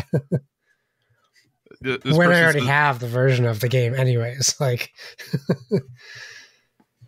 It says, I will not back this if there is no Year 7 collector's tins. I see no reason to buy an expansion twice, and my set is 100% foil, so I do not want to mix regulars with the shinies. There you go. There they are. The people are there. I get it. Yeah, there's multiple questions about that, like in the comment section. People wanting to know. People want to know about them foils, those shinies. But this game isn't for those people. This game is for new people to Ascension, I would argue. Yeah. But I get it. Interesting. So they do have a few, revealed cards and things like that, but no indication of price or anything like that, obviously, yet. It just says summer release, summer launch, no specific date yet. Ascension is the game I definitely played. I played quite a bit of Ascension, but only had like the first couple expansions for it and just kind of fell off because it does do the thing that you talked about that these games do. If they just keep adding more and more and more and more content. And eventually you feel like you got to draw the line in the sand. And once you do that, it almost feels like you just can't participate anymore, which is weird, right? It's hard to be part of the meta at that point, right? So yeah, you say you play Ascension, then it's like Magic, right? You say like, oh yeah, I play Magic. And then someone's like, what do you think about the new Planeswalkers? And I don't know what a Planeswalker is. I'm sorry. I'm playing old Magic. Right. Yeah. So it'll be interesting to see kind of how that does. Awesome. Any other board game things that jump out to you, sir? how about you, sir? Yeah, absolutely. Well, I'm going to talk about, all the really sad things because that's just what I I was like to going to do. avoid those. Oh, yeah, I'm going to go for it. Okay, Josh. So starting number one, Yeah. Funko. They had every year they have a bad year. Just before you say, that's true. They're Funko is the GameStop of board games. I feel yes, like they are. So Funko had a really tough 2023. Josh, they lost $154 million in 2023 on a 17% decline in sales. Yes, I would love if they could lose one of those millions to me, I would be happy. Right. Just one. Just one of those millions. So this is from the folks over at ICV2 that Funko Inc. reported a $154.1 million full year loss for 2023 on a 17% sales decline to $1.1 billion from $1.3 billion in 2022, a much worse result than the $8 million loss in 2022. So basically, they lost $8 million in 2022 and then $154 million in 2023. They still made $1.1 billion. Yeah. That's crazy. Fourth quarter Funko sales were down 13% to $291 million from $333 million in the year ago quarter. US sales were down 18%, a 16.3% increase in sales in Europe, partially offset the decline in the US and other international markets. The quarterly loss was $10.8 million, an improvement from the $42.2 million loss in Q4 2022. Interim CEO Michael Lunsford attributed the bulk of Funko sales decline to, quote, one particular wholesaler, end quote. Okay. But anyway, Lunsford, who was brought into as a turnaround specialist, touted the company's efforts to reduce inventory, which was down $127 million, or 50% from the end of 2022, to cut the size of Funko's workforce, which they have laid off a whole lot of people, and to exit unprofitable lines and SKUs, which they have reduced their products by over 30%. A move that ultimately resulted in the sale of its games division assets earlier this year. We talked about that earlier when Goliath acquired Funko's game assets. And a group of Funko Games alumni have since formed a new design and development studio called Tempest Workshop, which we'll see if we cover that story. We got it on here. Who knows? In 2024, Funko is concentrating on its direct-to-consumer sales, an area we control and can grow profitably. As Lunsford put it, direct-to-consumer sales were 26% of sales in Q4, and were up 30% from Q4 2022. Sales in 2024 are expected to be flat to down, with an increasing percentage made direct to customers. So they are going to do more sales direct to customers that they make more money off of, but they're still expecting their sales to be flat or less. Seems bad. Josh, how much longer do you think Funko is going to be around? Oh, I don't know. If they're still making $1.1 billion a year, I think it might not be all doom and gloom for them, but I do definitely see a ton of more clearance Funko Pops on the shelves than I did before, and I don't really know that I see any marketing for it or know anyone who actively collects them anymore. So, right. I mean, I could definitely see that, but I also, at what point do you run out of things you've already done? So they put out so many Funko Pops, that people just might not be interested anymore. But I know they do other things besides Pops, like they have some board game stuff. I'm sure they have. Well, not really, because they just sold that company. Oh, you're right. They did do that. But they did do that, yeah. They did do that, yeah. So I don't know. That's interesting, but I don't know. What do we think? GameStop's still around. We thought GameStop was going to be gone 3 years ago. We'll talk about that when we get to the video games part. We'll see. So I don't know. Maybe we still see them in 2030. Maybe they still have a decade left in them. Yeah. I don't know. We'll see. When was the last time you bought a Funko Pop? I'd actually not too long ago. Oh, okay. Which one did I buy recently? I bought one recently. So probably within the last 6 months. For my wife, probably 2 months ago. Okay. The last time I bought one was roughly 2017. Oh, okay. Yeah, that was a while ago. It's been a bit. It's been a bit. About a couple Overwatch ones back then. So yeah, it's been a while, but I just don't. Maybe they will become. Maybe they'll still exist, but they'll really shrink and it'll become more niche and more boutique. And then I could see them potentially holding on, but with their total sales are more less than half of what they're doing now. I can see them potentially, if they become very boutique, very specialized, maybe then they can still stick around. But we'll see. It also says interim CEO, so maybe there's some more stuff going on there. Yeah, well, and brought in to try to turn things around, make all the tough decisions so everyone can hate you, and then you hire the real CEO so that they can then hopefully be liked. That's can you really blame Amazon on that much of a loss? Oh no, I mean, no, that's a crazy statement. Yeah, it really is. So cool. So continuing on with like the not great news, but I guess partially good news. But hobby game sales eked out a tough win in 2023. Again, over from the folks at ICV2. Hobby game sales eked out a nominal 1% increase in 2023. Hey, up is up. Yep, up is up, exactly. Against a tough comparison to a third great year of COVID fuel sales in 2022. Yeah. Increases in collectible game and miniature sales offset declines in board, card, and RPG sales. So for them, they're defining hobby games as those games produced for a quote-unquote gamer market. So primarily the hobby channel. So not really for the most part looking at, retail things, looking much more at your friendly local game stores, your card specialty stores, those sorts of things. The total hobby game market estimate is derived from the estimates for 5 individual categories: collectible games, miniatures, board games, card and dice games, and role-playing games. So those are kind of the things that they're looking at. Now, what's important to note is that, in 2023, things were up 1%. So they estimate $2.885 billion in 2023 as far as their sales go. However, it's important to note that in the previous 3 years, the total gaming hobby game sales have gone up 70%. Okay. So they are still, yes, it was a very minimal increase, but compared to 4 years ago, they're way, way up. So total hobby game sales in 2019 were 1.675 billion, and now we're up to 2.885 billion. So yes, compared to 2.860 last year, but in 2020 was just over 2 billion. 2021 was 2.6 billion. 2022 was 2.86 billion, and then 2023 was 2.88 billion. So yes, very minimal increase, but if you look from just a few years prior, still huge growth that's happened. So even the fact that it went up 1% is pretty impressive. So yeah, Josh, thoughts on board games growing still, but barely. Thoughts there? Hey, you'd love to see it. At least they're still growing. Who would have thought? Yeah, it's definitely slowing down for me, but that's just the time and collection space thing that's really holding me back. And I do believe if I had more active game nights, I would still be as invested as I was 5, 6, 7 years ago. So I think it's still great. It's still nice to see. Like driving by a place and randomly see a game store you didn't even know existed just pops up, and having options and seeing a wider variety of games in mass retail stores as well. So, yeah. Yeah. So it is important to note that collectible and miniatures were the only 2 2023 growth categories. Board games, card games, and role-playing games were all down. And for them, collectibles includes CCGs and TCGs, so like your Lorcanas, your Magics, all of that stuff is considered a collectible.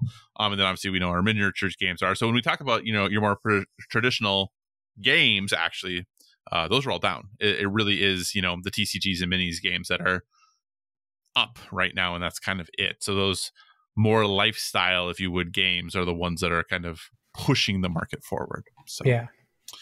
So Josh, do you think in 2024 will we see another increase, or where do you think will happen this year? Yeah, I mean, I think TCG is still going strong. Magic keeps putting out sets. We have Lorcana now finally being able to contribute with actual stock. In Pokemon, I keep seeing new sets come out. So I think that's still strong. Do they include baseball cards now in that too? Because something that Lorcana has really brought me into is I did not realize the craziness there is for these people buying these booster boxes of sports cards. I didn't even know that was a thing that was still happening. And I've just been running into them, like trying to get Lorcana cards. I'm running into these like insane collectors of sports cards. I thought that died out a long time ago. I think it's still a thing, which is similar. I think, just to I think most people would assume that Pokemon cards too, went out a long time ago. But no, there's still a thing. They're not included in this. This is games only. So TCG, CCG is not like trading cards or sports cards. That makes sense. Yeah. Yeah.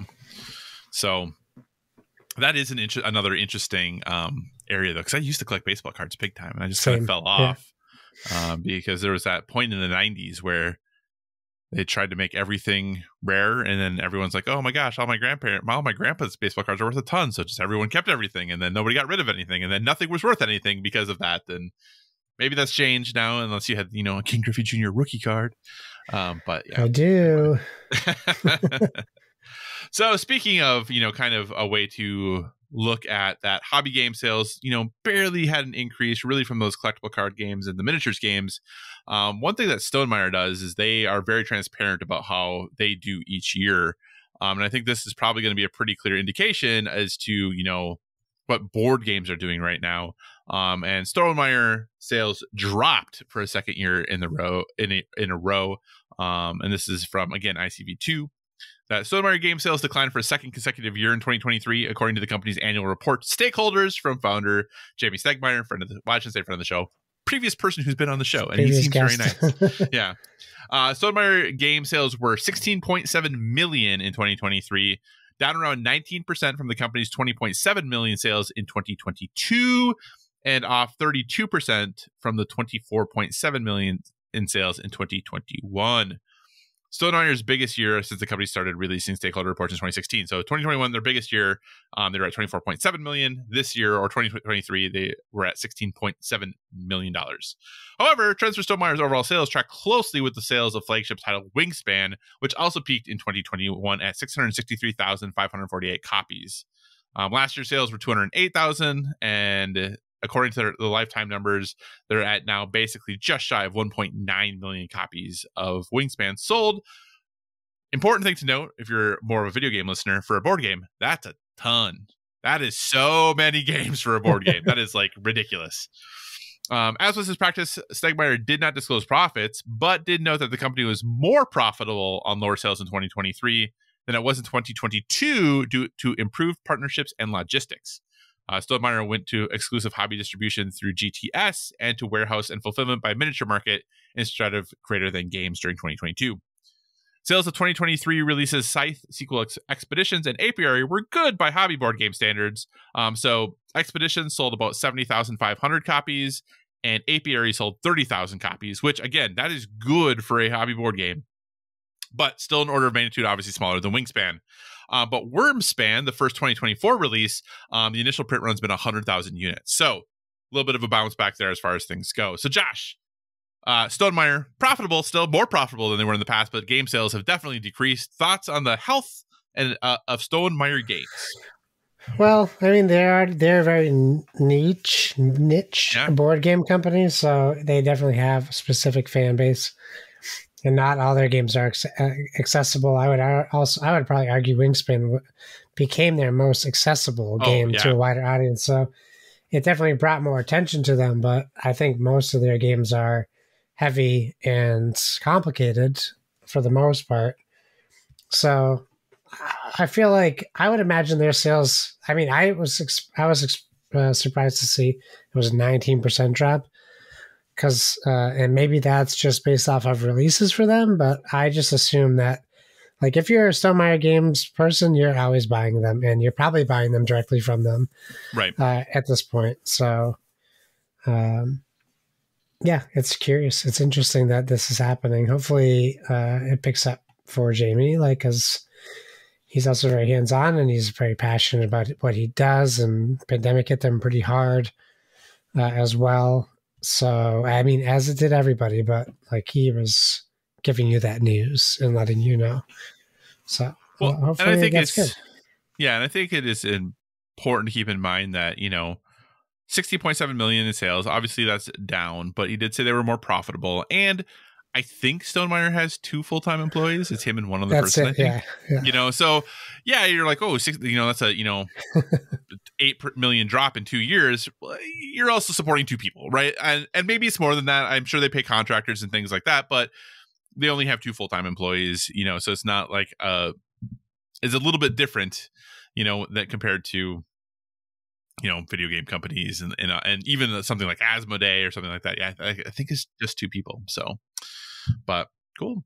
Other than that, just some quick hitter things. Embracer sold off Miniature Market. So Miniature Market was owned by Asmodee. Obviously, Embracer's been selling a ton of people, which we'll talk about a little bit later. But they did spin out Miniature Market. So it was purchased by a capital group, Square One Capital. And then kind of an interesting new TCG got funded through Kickstarter, and it's called Altered. And what's neat about it is that once you buy the cards physically or receive the card physically, there's a QR code you can scan on it, and then you also have the card digitally, which is kind of neat. So we'll see how that does. It was just on Kickstarter, raised over $7 million. So we'll see if that takes off and if that becomes a model for other games moving forward, because that is pretty interesting. It's something people have asked for. I just will be very interested because I have to imagine the investment to maintain an online game like that, in addition to the paper version of it, has to be extremely expensive. So we'll see how that works out. I wish them the best of luck, though. All right, Josh, moving on to video game stuff. Anything in the video game news popping out at you? Anything you'd like to discuss? Yeah, let's talk about this game right here. This game that came out that I mentioned to you. So this game, Marvel Rivals, was announced. Yeah, it was. And I think, at least the first day it was announced, I'm pretty sure nobody really knew what it was. They just had some ideas of what kind of game it might be potentially. I think there's a lot of rumors going on. Also, I know you're in the rumor mill. I'm not in that mill. Yeah. As a brick wall between my mill and your mill. So I don't see Gotcha. And hear all the rumors. But so I was pretty surprised when this came out. So it popped up in our Discord. People were like, who wants this? What I read was FPS. And I was like, okay, that's interesting. And that, that was before the game was announced. And Donnie kind of nailed it that I was probably the only person interested in any Marvel news at this point in our Discord.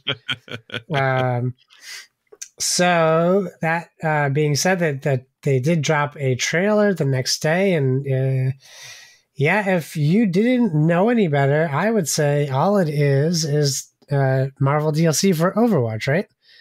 You get Marvel costumes to play. It's a 6v6 hero shooter, and it's honestly it's perfect for me. I don't know how much, I really liked Overwatch as well, right? But I never got into you have an Overwatch group. I would just play when we'd have PSVG game nights or casual game nights, because I like to play with people I know, and it's different to me when I'm playing with 2 other people I'm unfamiliar with. Or 3 other people. Sorry, 2 other people. I mean, when I was playing Overwatch last night, I had somebody tell me I was horrible. So it's great. Oh yeah, it's because people are so friendly, nice, welcoming community. Right? Yeah, it's amazing. Yeah, I don't like that aspect of it. In fact, it upsets me enough that I actively avoid playing with people I don't know, because I just assume that that's going to happen. Yeah, even if it doesn't happen. I was playing like crap. Admittedly, I was not playing well. I was having a very bad game. Yeah. You're not making $1.5 million a quarter for playing for the Astros. You're playing Overwatch at home. Yeah. So anyways, So we got Black Panther, Doctor Strange, Groot, Hulk, Iron Man, Loki, Luna Snow, which my buddy had to ask me who that was. And I just go to Wiki, you'll find her. Magic, Magneto, Mantis, Namor, Penny Parker, The Punisher, Rocket Raccoon, Scarlet Witch, Spider-Man, Storm, and Star-Lord. We saw about 3/4 of them in the trailer, and they left off will ultimately be probably not in the initial, when you open the game to play it run. I'm going to guess they're going to put a character out every couple months or so. Oh, yeah. I mean, this is a free-to-play game, Josh. So and it's NetEase, right? So, it's going to be... It's definitely going to have some roll your eyes moments, I'm sure, especially with those battle passes and stuff. But I will certainly check it out because I think it looks very cool and a lot of fun. And the fact that you can be Rocket Raccoon and jump on Groot's shoulder and do a team attack is pretty freaking cool. It is pretty cool. It is, it is mostly Overwatch. There are some changes and things, different things, right? Like the group attack, like you just talked about. Yes. It does seem that this is, it's third person, right? Yeah. So, which is different, obviously, because, Overwatch is first person. It does seem that this is mostly melee focused. There are, I think they said only like a handful of characters that actually have like projectiles. But with that being, and there is some parts of the environments that are destructible. So those are all things that are different than Overwatch. With that being said, the team, like the roles of the players, the team, like, yeah, Overwatch isn't 6v6 anymore, but like 6v6 versus 5v5, the game modes, the maps, like all of that stuff looks very Overwatch-ish, right? Like as far as how you do those things. And the abilities of some of the people are just straight up Overwatch abilities, like not even like just exactly Overwatch abilities, which though one could argue Overwatch easily could have been inspired by, if you have a character like Luna Snow who is going to be in a game, like what would her abilities be? And that is what May is. Like you could make that argument in a way too. Like you could say that they were inspired by Marvel and this is just Marvel reclaiming it, whatever. Here's the thing. I have like Overwatch for the last like month has been real rough. I'm having the least fun playing Overwatch right now that I've ever had. And which is weird because they did this huge patch that initially made it really good. But right now it just feels to be in a really crummy spot. Playing tank is miserable. I have no fun doing it. It just is horrible right now. And the things that they did to make the game in some ways more accessible, I don't know. I shouldn't even say that because that's not totally it. Basically, the changes they made the characters at Grief the best characters in the game. So all the characters who make playing less fun because they either basically don't have to aim when they hit you, or they go invisible, or like all of that kind of stuff, or like the really big crowd control, or like all of the things that you're like, I just want to play the game, and you're doing all the things that don't let me play the game. Like those are the strongest things right now in the game, and that just is really unfun. So it's like, well, we can just do the same thing back, which is not fun for anyone then, or we can try to counter it, right, with the characters that might counter it. But then because of how the 5v5 structure is, like communication is so important that it's we were playing last night, and one of the people I play with is like, so when's this Marvel game come out again? Like, I mean, that's like how bad our games were going. Like it was really rough. So yeah, I will definitely try this. I don't think it's supposed to come out until 2025. I know that the alpha kicks off in May on PC only. It's supposed to be, from what they've said or what things are saying, it's going to be PC console, not mobile. So we'll see. I'll definitely try it. I probably will even sign up to try the alpha. I do wonder if it's going to allow controller usage, or if it's just going to be mouse and keyboard in the alpha, because that could be pretty rough for me because I am really bad at mouse and keyboard. But I'm interested at least to try it out, to see what it's like. I do. There's a big, interesting like wave of people really wanting Overwatch to go back to 6v6 right now because playing tank is so miserable. But like nobody wants to play tank, so if we just make it 6v6, that's then now you have to find two people who don't want to play tank. Right. So that's not great.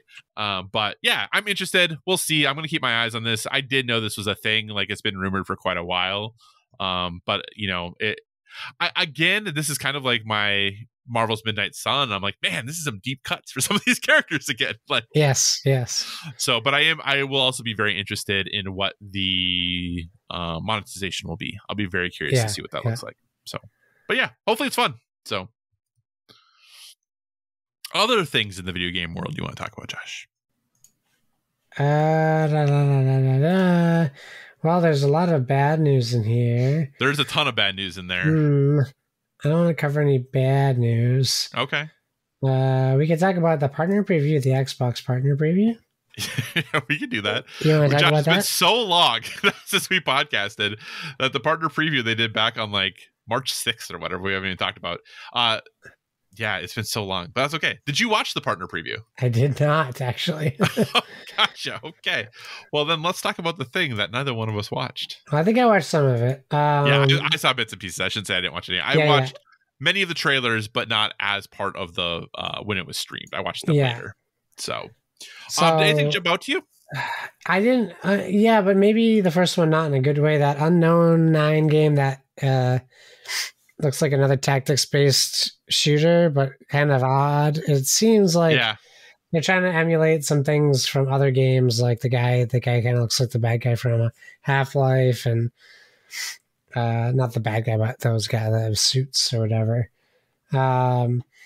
I think I've seen that game sleight of hand. I think I've seen it a ton, and I'm just, is it a point and click adventure game? What is it going to be? Is it like there's no, I don't know what it's going to be. It's a detective style game. Yeah, it's I'm pretty sure it's a deck builder.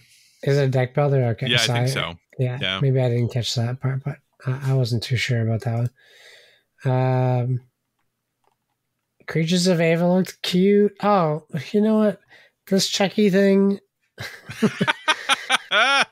looks horrible. It looks so bad.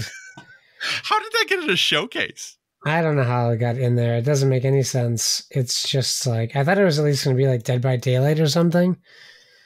At least that would have made more sense. Just Roblox and Chucky, terrible, terrible, terrible, terrible.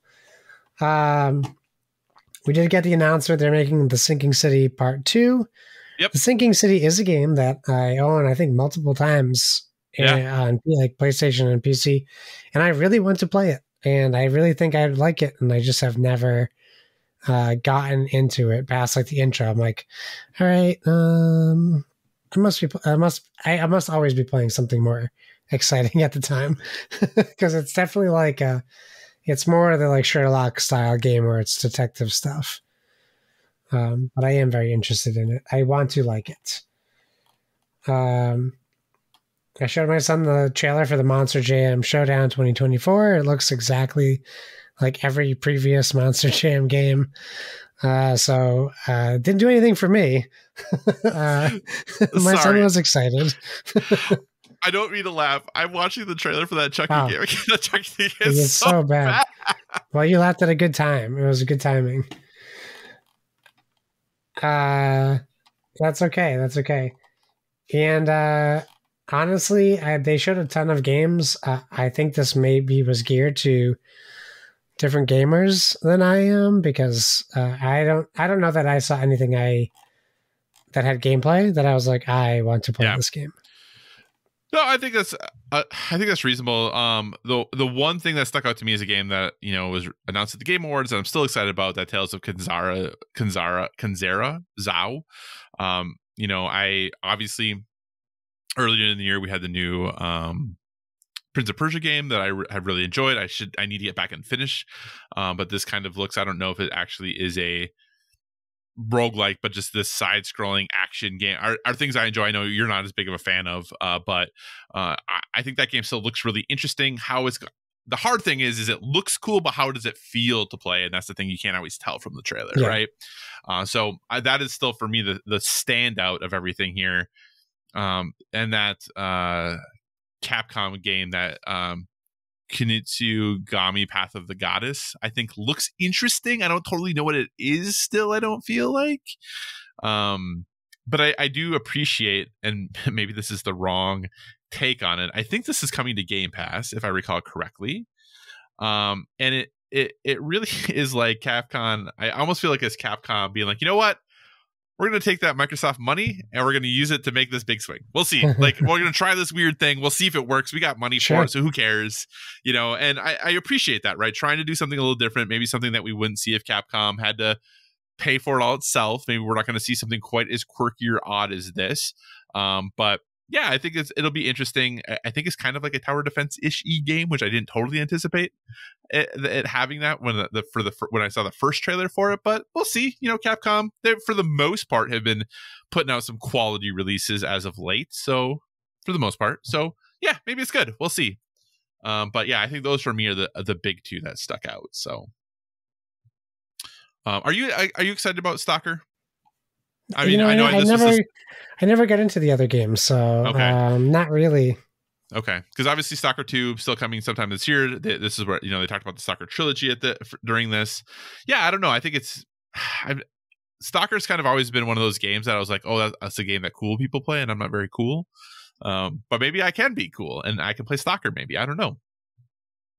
So, all right, Josh. Anything else then for video game news? I could hear some from you. Okay, so here's where we're going to go then. We're going to go to what I think, I don't know, I thought this would be the thing that you're going to talk about. First off, so, Embracer Group, they've been it's a rough shape. They've been offloading stuff, closing stuff, canceling stuff. And, we're not going to necessarily talk about Saber because Saber got spun off and became independent. So they've freed themselves from Embracer, and they're kind of their own thing now. So that is something that happened, between the last time that we recorded and now. But in addition to that, then it kind of became rumored that, hey, in addition to that, Gearbox is going to be spun out again. They're going to go somewhere else, and nobody was really sure exactly where, but it does seem like they probably landed at the place that makes the most sense, and that Embracer Group has divested Gearbox Entertainment from its stable of video game studios, with Take-Two Interactive purchasing the company for $460 million. Now, Josh, important thing to note that Embracer bought Gearbox for $1.3 billion. Yeah.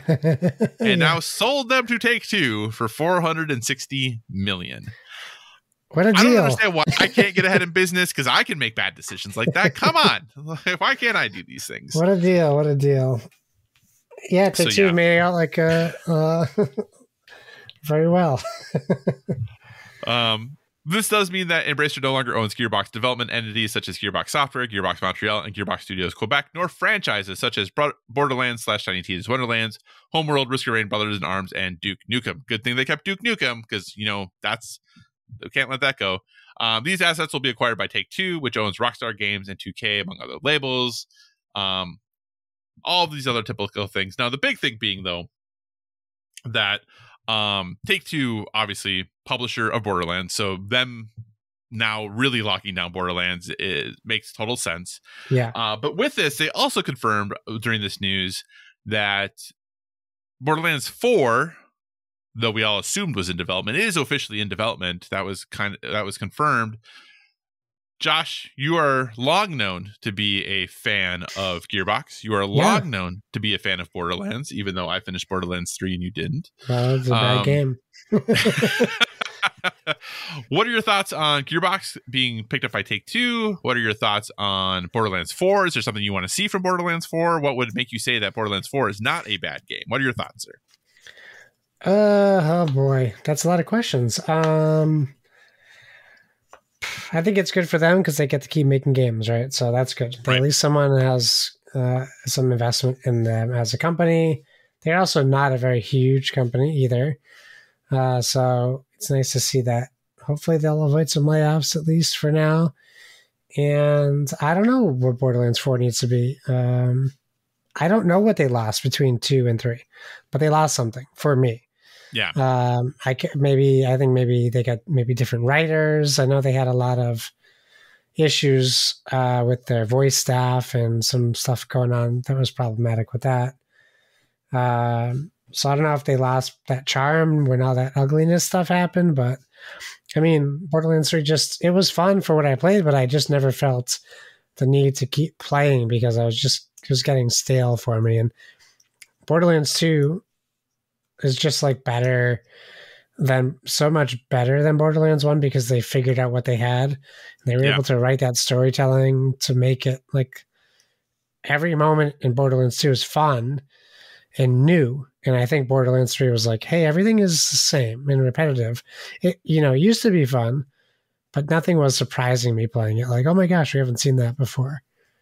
So that's what I need from Borderlands 4, I guess, right? Like, do something different. Keep your formula. Do something different.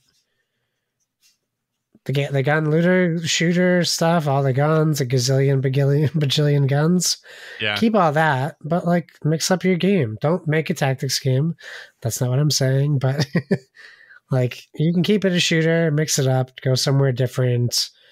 I don't know, but they got to find something to make it what it was. Do you think if they were to do that, do they still call it Borderlands? Do you want like Borderlands colon? Because that's kind of like, you know, in some ways what Tiny Tina's Wonderlands is supposed to be. And I think my issues with Tiny Tina's Wonderlands, even though I enjoyed it overall, was that it wasn't enough of it, because you're still basically just got guns, right? Yes. Like it wasn't enough medieval fantasy stuff. Like there was some, but I wanted it more in that. What then for like, do you want Borderlands? Like, is it keeping the same idea, keeping the same art style, which is obviously very unique, but then it's like just you don't have Claptrap? Like, what do you do to be different but still be Borderlands? Yeah, I mean, that's a good point. Maybe don't do a Borderlands 4. Maybe do a new IP. I don't think that they can do that, though. They have a Borderlands movie coming out, which by all means looks also terrible.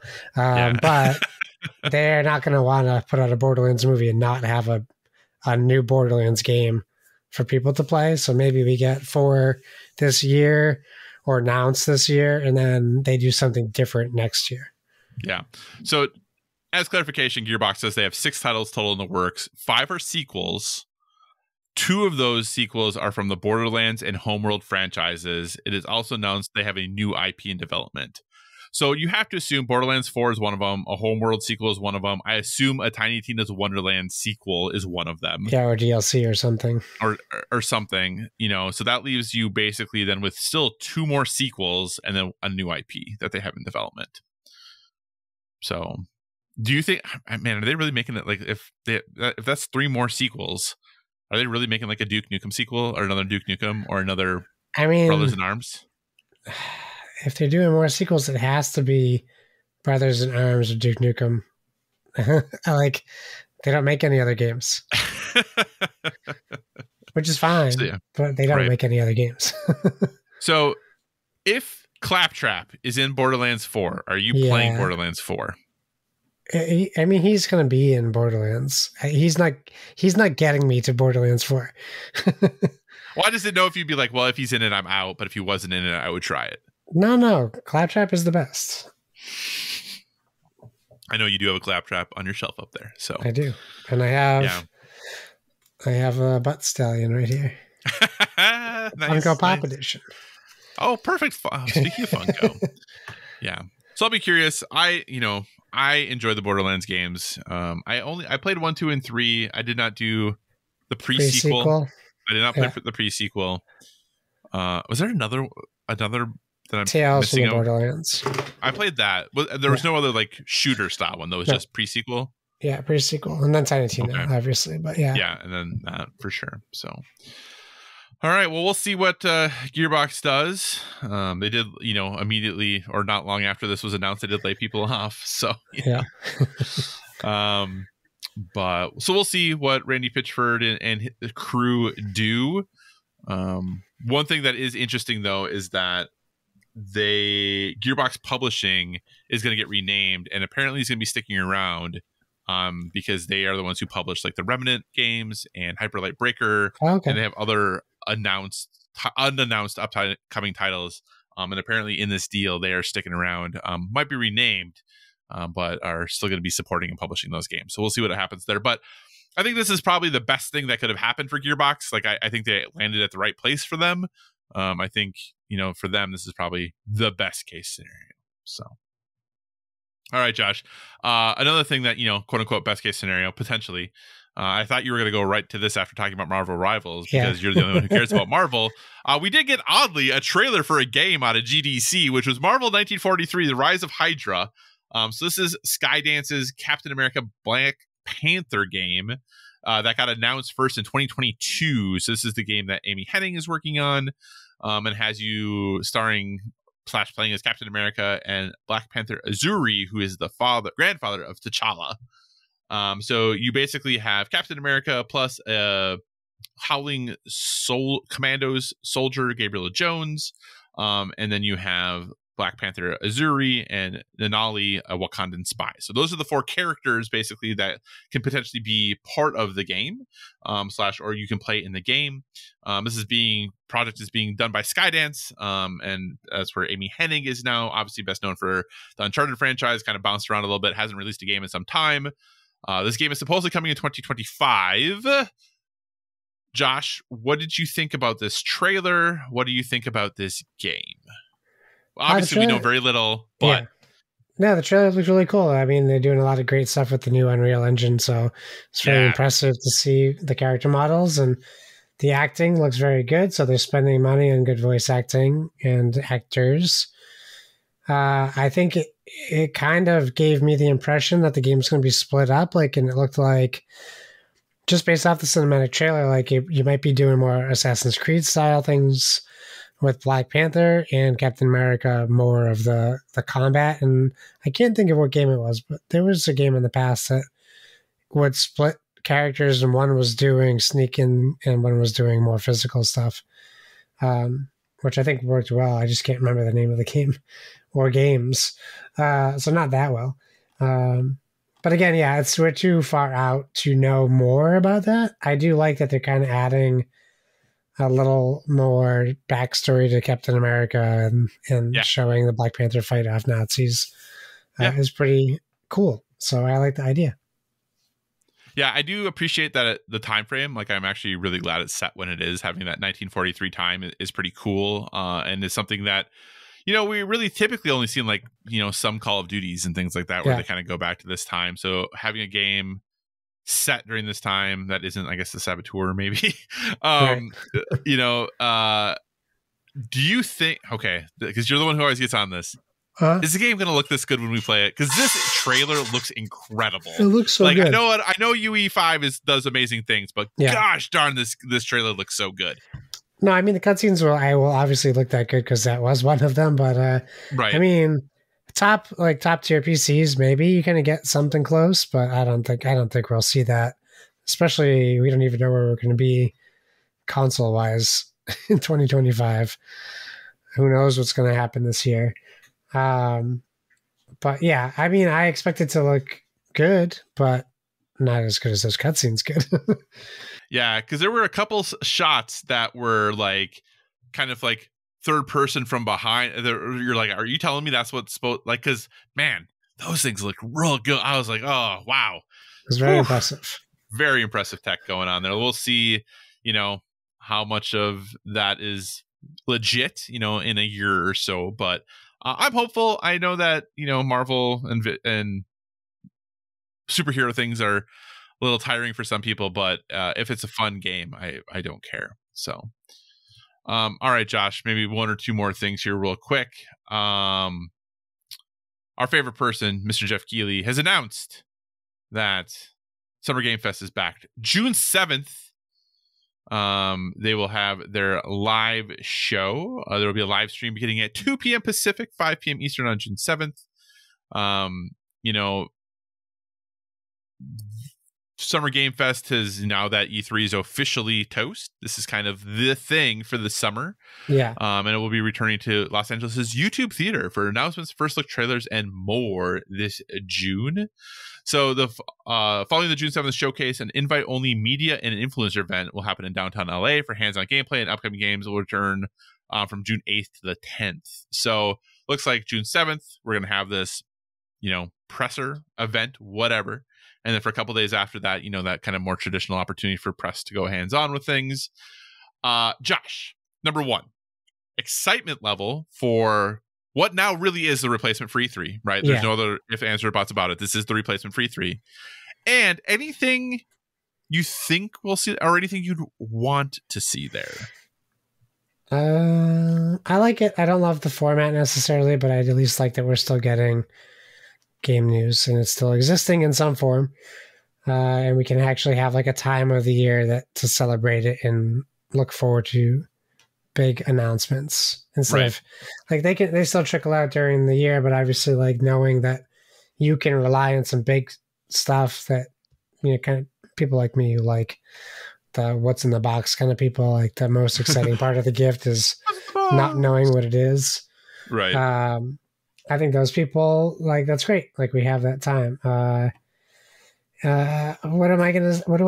don't know. We'll see. Maybe we'll finally get some eyes on Fable. I think we're still too far away from Mass Effect and Dragon Age, but I will say BioWare has been has at least put out something new for Mass Effect recently and something new for Dragon Age recently. It's not big content or anything, but at least it's word that they're still working on those to some degree. But even if it's like that Marvel 1943 thing and we get a 2025 or 26 date just to show something or like anything, please. Well, I do think, if I recall, and again, I am definitely not as in tune as I was back at, pre-doctorate stuff, but didn't EA say that we were going to see Dreadwolf this summer? And that is, and people are saying it's still potentially on track for this fall for a release. I don't know. I don't remember. Maybe. I don't doubt it, but I don't remember hearing that. Yeah, I feel like they said we were going to see Dreadwolf this summer at least. That part I feel pretty confident in. The fall release, like I said, I think that's been a rumor from insiders. I don't know if that is still on track, but I feel like they said this summer we would see it. Fair. I hope so. I would love to see what's going on with them. Yeah. Do you think Xbox does a separate event, or do they do something? Have they said they're doing a separate event and I just forgot that? Well, I don't think so. Remember. I think they will do a separate event because that's just kind of business as usual for them. But I don't know that anyone else has announced anything yet. Yeah. Besides Summer Games Fest. Yeah, I do anticipate that we will. I think PlayStation will have some stuff there. I think PlayStation is going to do their own showcase though, maybe in May. We'll see. Yeah, they usually do it a bit early, right? Yeah, so I could see them potentially doing one in May a little bit early, but then still having some stuff at Summer Game Fest. Because, I mean, obviously Xbox, we kind of know what they have coming this year still, and really into the future, we have an idea. And I think some of their fall games especially could use a look, whether it be at their own showcase or doing a little bit at their showcase and then doing some things at Summer Game Fest. That could definitely happen. Obviously, Hellblade will be out by this time already. But for PlayStation, like, we really don't know like what Concord and Fair Games, and other than that, like, we really don't know what's going on for them for the most part. So I do think that they need to do either a showcase and or something big at Summer Game Fest, because they obviously have a pretty strong up through April this year with Stellar Blade, but then after that we really don't know much of anything, and I think that's something they need to step up on. So I could see them doing their own thing or playing a significant role in this, and I would like to see them do that. Do you think Star Wars Outlaws comes out before Summer Game Fest or no? No, I don't think so. So I assume then Ubisoft will be there to show that at the very least. Yeah. I'm trying to think of, and probably next Assassin's Creed too, right? Yeah, well, they just delayed Jade, right? Jade was the mobile one. They just delayed one of them. Maybe they delayed the mobile one. Okay. Yeah, which is Jade. Red, which is the one that takes place in Japan and is supposed to be next, which is supposedly coming this fall. I think we likely could see that there. This does seem like a time though too where, like, especially Xbox could do something big with Call of Duty. If there is a fall Call of Duty potentially, those delays have been getting later, or those reveals have been getting later and later. But I could see something, obviously they want that at their own event too, but I think that would be a big pop at Summer Game Fest, like having the Call of Duty logo and having the Xbox logo, like that would be, I think, pretty big for them. Do you think they still do BlizzCon? That's a good question. They still did, or they still do what is QuakeCon, don't they? Oh, I don't know, actually. I think they still do QuakeCon. So if they still do QuakeCon, I would assume that they would still do BlizzCon. Yeah. So now, what are you going to talk about for a BlizzCon? Right? Well, they could then talk about Microsoft stuff, though. So they'll have that ability to do that. I guess, yeah, that's true. I guess they could, but at QuakeCon, I don't think they do. I think it's very much like Quake and Bethesda focus still. Yeah. But that's like a singular thing. BlizzCon was like multiple games. Yeah, but it was all Blizzard properties, though, right? And realistically, like, if your survival game or whatever the other game that their new IP is canceled, Diablo just came out. Obviously, we're going to have a Warcraft expansion, a World of Warcraft expansion, but we get those all the time. What are you going to say about Overwatch? That it's that you've ruined it? Like, what else do you want? Like, what else are you going to say about it? Right? Like, maybe they announced that StarCraft is coming back. Like, like, what are they going to do? Right? Like, but I do think that Xbox could, especially since they do have so many studios and publishers now under them, that they easily could do like bespoke like Xbox events, Blizzard events, and Bethesda events. And I think in some ways, while yes, it makes sense to put like all of your big hitters together, I actually think they might start cannibalizing each other then, because you have so many of them. And so it might serve them better that, yeah, like all the Activision Blizzard stuff happens at BlizzCon, and that's where they do talk about Call of Duty, and they do talk about like that kind of stuff, and all of your I was gonna say Elden Ring, Elder Scrolls stuff, and like all of that stuff happens separately. I could see a world where that would work, and maybe I'm interested in that. But yeah, interesting, cool. Well, hey, Summer Game Fest. That's a horrible time because I definitely cannot watch it, but that's cool. Thanks for having it on a Friday afternoon. None of us have work. So anything else here? A whole bunch of people got laid off because everything still sucks. So that was horrible. I can't. It's just insane to me, like how wrong everyone was, and it was like everyone. I just don't understand it. About GameStop? Well, no, not GameStop. Just about like super massive laid off with other people. But this is like to tell you how long it's been since we podcast. PlayStation laid off 900 people and shut down London studio, which I don't want to brag about something like this because it's not appropriate, but I'm just going to kind of do it anyway, I guess. In our Discord, when the Insomniac leaks happened and they talked about studios closing, in our Discord, I was like, no, it's going to be London. And just want to say, in November, because what was the last game that London released, Josh? Do you know? No, but I also couldn't tell you what any of the 19 Ubisoft studios put out either. Josh, it was the VR game Blood and Truth. Oh, okay. Which was a good game. Fun game. Yeah, fun game, right? I really enjoyed Blood and Truth. Before that, they did VR Worlds. Okay. That was bad, yeah. Oh, it was okay. It wasn't bad. And before that, they were doing Wonderbook. So like they just haven't released and then they were doing like iToy stuff for like the PS3. They just haven't released a game of like consequence in the PlayStation world in so long that like if you've been like a PlayStation console gamer, unless you were playing like iToy games on the PS3, they have not released a game you've played in more than like 15 years. Sure. Right? So like it seems like it makes sense that they would be the studio that you would close down. Yeah. And I don't even think they were that big. Not that it makes it okay. I'm not saying that that should have been that way, because obviously PlayStation's the one who makes a decision about what those people do, and they're the ones who decided that they were going to make, I don't want to say worthless things, but niche products, right? And then you get upset they don't sell well. Well, I wonder why. Like imagine that person who made the decision about those things. But when we look at PlayStation laying off 900 people, it really does make me wonder about Connie Booth leaving and Jim Ryan leaving. And Connie Booth clearly was not like her choice. I wonder if Jim Ryan actually truly was his choice or not. Right? Because they've also theoretically canceled half their live service games, or at least are revisiting half of them. Some of them we know are not happening. It does seem that, for all of the crap we give Xbox for their inability to manage their first party studios, last 4 years doesn't seem like PlayStation's been doing a killer job of it either. Right? Like it really seems, and obviously the pandemic messed a lot of things up, but it may be that it's unfair probably that Jim Ryan gets to quote unquote retire, where 900 other people just got laid off.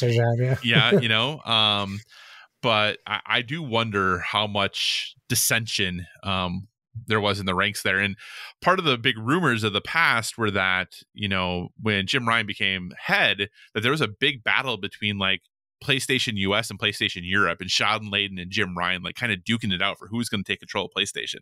And obviously Jim Ryan won, right? Like so I always sometimes kind of wonder like what things would look like if Sean Layden had been in control like today, like right, like what things how things would look, and if they would be different, because he was the one on his way out who's like, games are too expensive, they're way too expensive to make, we got to do something different, this isn't going to work, right? He was that guy on his way out. So I do wonder we're getting closer to the universal console. We are getting closer. Everyone's going to just develop. They're not, no more console sales, or just all digital. It's like Netflix for games. So PlayStation's Netflix, Xbox is Netflix. Nintendo will still be handheld, and you'll have to go buy physical copies of games for $80. But everything else will be digital. Nintendo will be the one that holds on. It is kind of bizarre though, like going in stores now, like there's just like no games. There's no games, yeah. There's like no games anywhere, and yeah, it just is so interesting. And just listening to people talk about the industry, and we're obviously not experts, and this is actually something I want to talk to you about more probably off air, but like it doesn't seem like anyone knows what they're doing, right? Like it's a whole bunch of people talking about like, well, theoretically, like, and maybe they don't know, right? Like the world has gotten so like topsy-turvy over the last few years that like maybe the ubiquitous future, so one console ubiquitous future is what's going to happen, right? That there's going to be one console we're all going to use. Everyone else is just a game publisher, and that's just the thing that we do, right? And this is not a Xbox is dead thing, so please don't take it that way. But it kind of seems like Xbox is like testing the waters on that, right? They're like, hey, we're going to make this handheld thing. Everyone can play whatever on it. That's fine. We're going to test that out, see how that goes.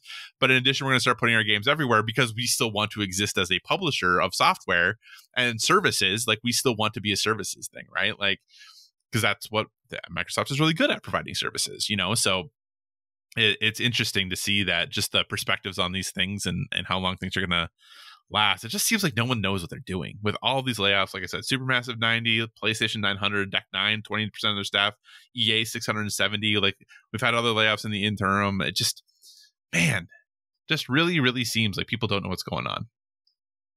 Agreed. Anyway, that's my rant. Anything to add to that, Josh? No. It's okay. Perfect. But hey, you know what? Last year, banger year for games. This year so far, banger year for games. So apparently the industry is doing something right, which is producing good games.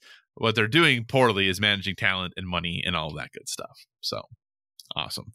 All right. Well, with that, we'll begin to wrap this show up. So we're going to move on to our recommendations for a well-rounded life. Obviously, we're a gaming podcast, but we want to give you one other thing we're currently into that's helping us live that well-rounded life. Josh, what is your recommendation this month? Well, it's not piggybacking if I do it first. So preempting your recommendation. I was struggling on what to put, but I don't think I mentioned this yet since it came back. One of my beloved shows at midnight, it used to be hosted by Chris Hardwick, was canceled many years ago on Comedy Central. It's one of my favorite shows to watch. It was a daily on every night. So now it's after midnight. After midnight is on. It's on CBS, or you can stream it on Paramount Plus. It's Monday through Thursday.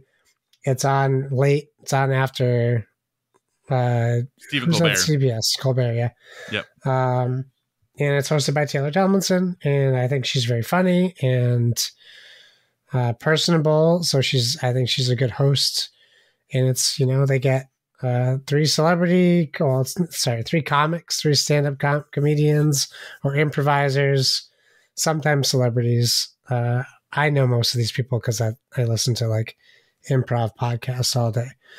And they tell jokes basically from using social media like TikTok and Instagram and stuff. And it's a game show, sort of, where the points don't matter. So it's just people having fun. And I really enjoy it. So if you haven't checked it out, check out After Midnight. And it's the ampersand midnight symbol. And it's good. I agree. And hey, speaking of Taylor Tomlinson, Taylor Tomlinson's new stand-up special, Have It All, is out on Netflix. Came out in February. I also am a huge Taylor Tomlinson fan. I think she's hilarious. And her new stand-up special is also very, very good. I don't think it's as good as her other two, but it's not like dramatically not as good type of a thing. And I might like the other two more just because I've seen them more. I don't know necessarily. But her new stand-up special, Have It All, is out on Netflix. I highly recommend giving it a listen. She's just really, really funny. So she's pretty good. She's pretty good. I really enjoy her. The other thing I will say, though, that I've been watching that I didn't recommend, and in case I forget recommending it next month, because I haven't finished the series yet, but I started watching Warrior on Max. It's on Netflix now, too, which I think I had it like queued up on Max for a while to watch, and I finally watched it. It's 3 seasons. It is a crime drama that takes place in the later half of the 19th century in San Francisco, like kind of about the gang wars in San Francisco's Chinatown. and it is supposedly like based on the writings of Bruce Lee, and it's pretty great. Like, I'm really surprised at how much I'm enjoying this show. It's only 3 seasons. I'm halfway through season 2, and it's been extremely interesting so far. Season 1, I think it took a little to get into. It's not bad by any means, but from everything I have been told, season 2 and 3 are better than season 1, and so far season 2, I think I'm on episode like 4 or 5, has been great. So if you are looking for a show that has some interesting characters, some fun fights, scenes, some interesting perspectives on things, got kind of a little bit of a older, like, it's kind of a Western but not really, kind of like a gangster movie but not, or gangster show but not really. It's got little portions of all of these things. Warrior is pretty great. It is technically was an HBO show / Max show, but it is currently also streaming on Netflix as part of their partnership that, you know, Warner Brothers just wants money, so they're putting things Give them their money. Exactly. All right, so let's go ahead and wrap things up. How's that sound, Josh? Sounds good to me. Thanks for joining us, everyone. In addition to finding us on Twitter and Instagram, and that's on X and Instagram. We're not really doing social media anyway. No, we're really not. Don't worry about it. At Board with VG, you can find us on Facebook. Where's theirs? Yeah, we are there at facebook.com/Board with VG. So feel free to give us a 5-star rating over there. Also, if you want to communicate with us in the more long form, or you're just not feeling social media, please feel free to email us at boardwithvg@gmail.com.